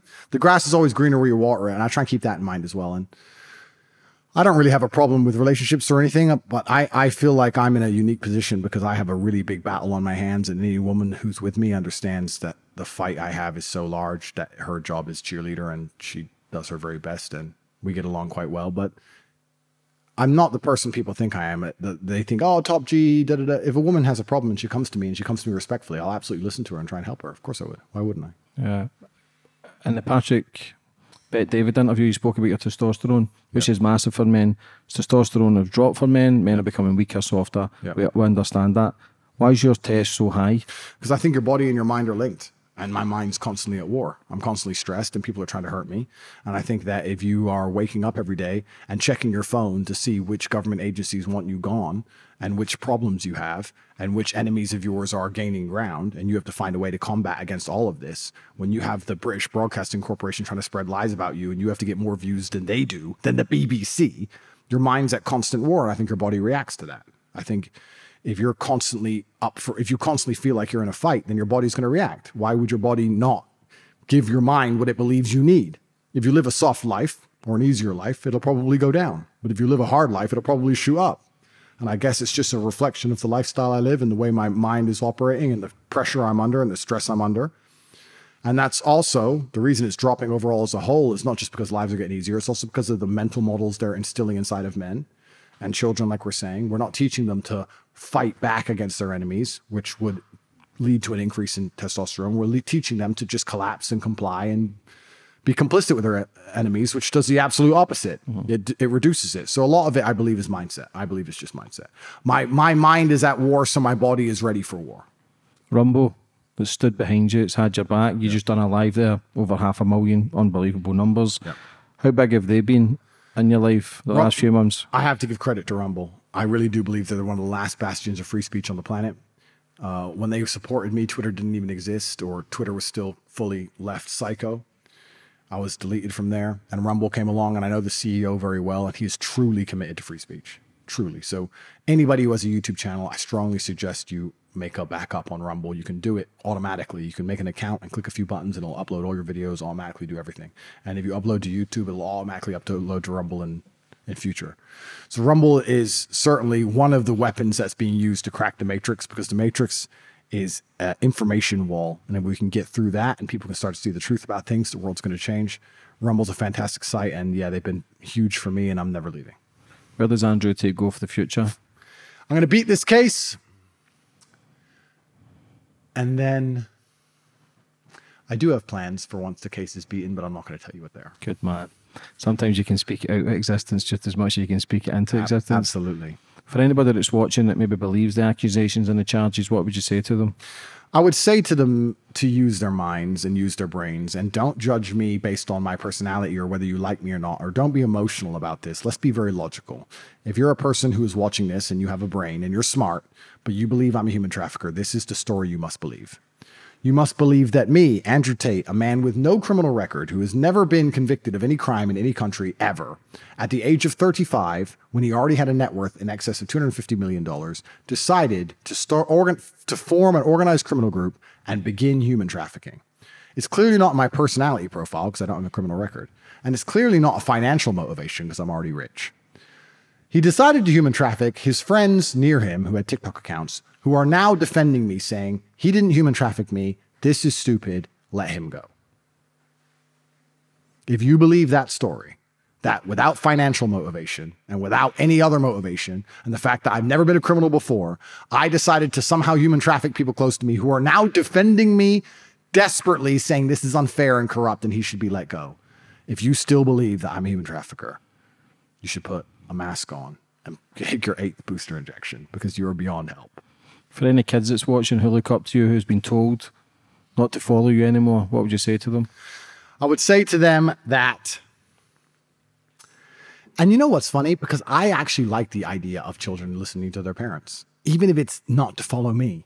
Even though I know that's wrong, I don't want to teach children to rebel against their parents. Does that make sense? Of course. So it's quite a difficult one. But I think It's kind of funny. When you tell a young boy not to watch something, what does he do? Watches it. Of course. So I won't say much besides the fact that I will say one thing to my fans, and this is really true. Whenever you're defending me, I really want to make it clear when you're defending me to try and do it in a respectful way. Because sometimes haters come at me and talk a bunch of garbage. I don't want any of my fans to come along and say, well, you're an idiot, you're ugly, you're this. And, you know, I'll say it. I'm allowed. I'm a top G. Most of the girls who hate me are ugly. The hot ones always love me. But I would like the idea of being more respectful in the discourse. That's one thing I will say to any young boys who want to stick up for me. If you want to stick up for me, do it in a respectful way. For anybody that's watching in the struggle, who's gone through it, maybe in prison, can't see a way out, what advice would you have for them? My advice is that one day you're going to look back on all the things you're currently going through and you're going to be glad they happened. If you have the right mental model, if you change how you think, one day you will look back and be glad they happened. And the most fantastic thing about changing the way you think is, regardless of what people say to you or despite the fact they tell you it's not true, I promise you, one of the only things on the planet you can control is what you think. You can't control the weather, can't control other people, can't control if your heart stops. You can't even keep it beating. But you can control what you think. I'm not saying it's easy, but it can be done. And if you change the way you view things, you change the perspective, you'll be happy that it's happened to you. Sometimes you can have an event or it's like a prism. You can have something and it's all about the perspective you view it from. And I think if you are malleable enough in your mind and disciplined enough to instill the correct software at the correct time to make sure that you're as competitive as possible, you can take any situation or scenario that you're going through and find the positive in it and use it to make you a better person. What do you think, just looking back in your life? You're still young, you still got your whole life ahead of you. How do you feel about it, just talking about it? And today's a powerful conversation. It's natural, it's free-flowing, and this is Andrew Tate that I know. Yeah. So proud of you for keep going, not quitting, because pressure gets to you, no matter if you're a top G. I've seen top Gs fucking not want to live here anymore, and you've felt it yourself. It's a test of character, everything you're going through. But what do you think, just kind of finishing up on it all and looking back at the last 36 years coming from your dad, chess, and getting moved around and try to do something in your life, kickboxer. Listen, you were on your ass for many years. Kind of pulled yourself out, and now you're a multi-millionaire. You're hanging out with the right people. You're doing an interview with me. Life's going great. But what do you think, just the life you've lived through it all? Yeah, it's certainly been interesting. There's been a lot of ups and a lot of downs, and I've gone, like you said, from the absolute bottom to perhaps the top of the top, and I think you learn a lot of lessons on the way. And you need the juxtaposition to even enjoy anything at the top anyway, so I'm so glad for the bad times. There's nothing fun about being rich besides talking about when you were poor. The only point in buying a $10,000 steak is so you can sit with your brother and go, this is not worth 10 grand. I can't believe we spent 10 grand on this. We never had 10 grand in our savings account ever. And then we can both laugh about how poor we were. Otherwise, why be rich? If you were born rich, I think being born rich would be one of the worst experiences. I think one of the worst lives. How so? Because you have nothing, you're never going to truly ever appreciate or respect money. Money's never going to make you happy. You're never going to have those stories to compare anything to. You're just going to expect for everything to be done for you. And if heaven forbid something goes wrong and then you end up poor, you won't be able to deal with it. Imagine being rich till you're like born rich and you're rich your whole life. I'm talking about you've been on private jets as a kid, your parents had money, and then at 42, it all goes wrong and now you're a brokey. How would you even handle that mental shift of I can't pay the council tax? Imagine it. Like, I don't think you could be prepared to ever go broke. I don't think you'd appreciate anything. If you look at all these rich kids who go to these rich schools or these politicians' kids or whatever, they're all drug addicts. They're all weirdos. It's just, I don't think it's a healthy mind model to be born and just be spoiled. What do they say in The Matrix? They say the reason we have recreated the world at the end of 1999, the first Matrix was a utopia and the human mind rejected it. When we made everything perfect, you didn't want it. The human mind rejected it and you wouldn't listen. We had to give you all this struggle and all these problems for you to accept the programming. I think it's the same. If you were born rich, I think it'd be an awful existence. I don't think you'd ever, what are you struggling for? What are you working for? What are you striving for? For what? You don't, and I think a man is different when he gets to that position where he has no safety net and he has to pull it off. You've been there, I've been there. I have to pay the rent. Oh, I have to pay the rent, let me borrow from dad. I have to pay the rent, let me borrow from dad. No, like I have to, tomorrow I need 2 grand. Today I have fucking 0. There's nobody I can borrow from. And that's a small example. There's been much bigger examples. I don't want to send a podcast. You're a different kind of man when you've had to pull it off and you've suffered the consequences of failure, or you find a way to pull it off. It's not the same if you just call daddy, is it? Last question. What's the biggest life lesson you've learned? You're 36 years on this planet. It's a really good question. Biggest life lesson. Good or bad? Yeah. I'm not sure because it's such a interwoven tapestry. It's a web, right? It's hard to say. However, I'll quote my father. That's what I'll do. My father said, I allow manipulation to find out where my enemy wants me to go, and then I use my mind to break the trap and punish the perpetrators. And I think that that is one of the biggest life lessons I would like to also teach to people around me. When someone is trying to teach you something or trying to tell you something, you need to first identify why they want you to believe it. Secondly, you need to identify how you're going to act once you believe it. Then you need to work out and decide, does this person have your best interests at heart? And if you go through those three things in order, you'll be surprised how many ideas you're told that you don't want to believe anymore. How much do you miss your dad? With all my heart, I always am. I'm always going to miss him. And I idolized him, and I think a son should. But I also think it's the natural progression of life. The only alternative is I died before him, which I think would be worse. I think it's worse for a parent to lose a child than a child to lose a parent. This is the way it's supposed to go. It's the natural order. So all I can do is be glad that it went in the natural order. And it's a part of life that's unfortunate, but it's real. And they say you only become a man once you lose your father. So it's part of growing up, I guess. Yeah, I believe so. And that's the tough thing about life. Sometimes you've got to reach the depths of hell to understand there's more to it. Would they want us to suffer? Would they want us in pain? There's many times I used to sit full of fucking cocaine and I used to hear my dad fucking listen. I used to go, what the fuck? That's good stuff, that. But I just hope somewhere everything I do is in honour of his name, and I'm always posting about him. Sometimes it can be just a bit fucking depressing, but I just want him to know if he can hear me, if he can see me, somebody's guiding me, I feel protected, and everything I do is to go, I knew you could do it, son. And that's why you had sons, especially in the olden days, maybe not so much anymore, but in the days of old, the reason you had sons was Andrew, son of Emery. You were the continuation of your family name. That was the whole point of it. The reason I am here is to continue my father's name, and the reason you're here is to do the exact same thing. And we're doing that. We're here at this table. Millions of people are going to watch this. We're honoring our fathers. There's nothing more they could expect of us. We're doing exactly as a son should do, and I hope my son does the same thing. Andrew, would you like to finish up on anything? I just want to say a massive thank you to all the world who is supporting me. The support does mean a lot. It is refreshing to understand that nobody believes this garbage. I'd like to ask people to go to my website and sign up for my free newsletter because I give a lot of information out about my upcoming case and what's happening. You can go to cobratate.com and sign up for the newsletter. It's completely free.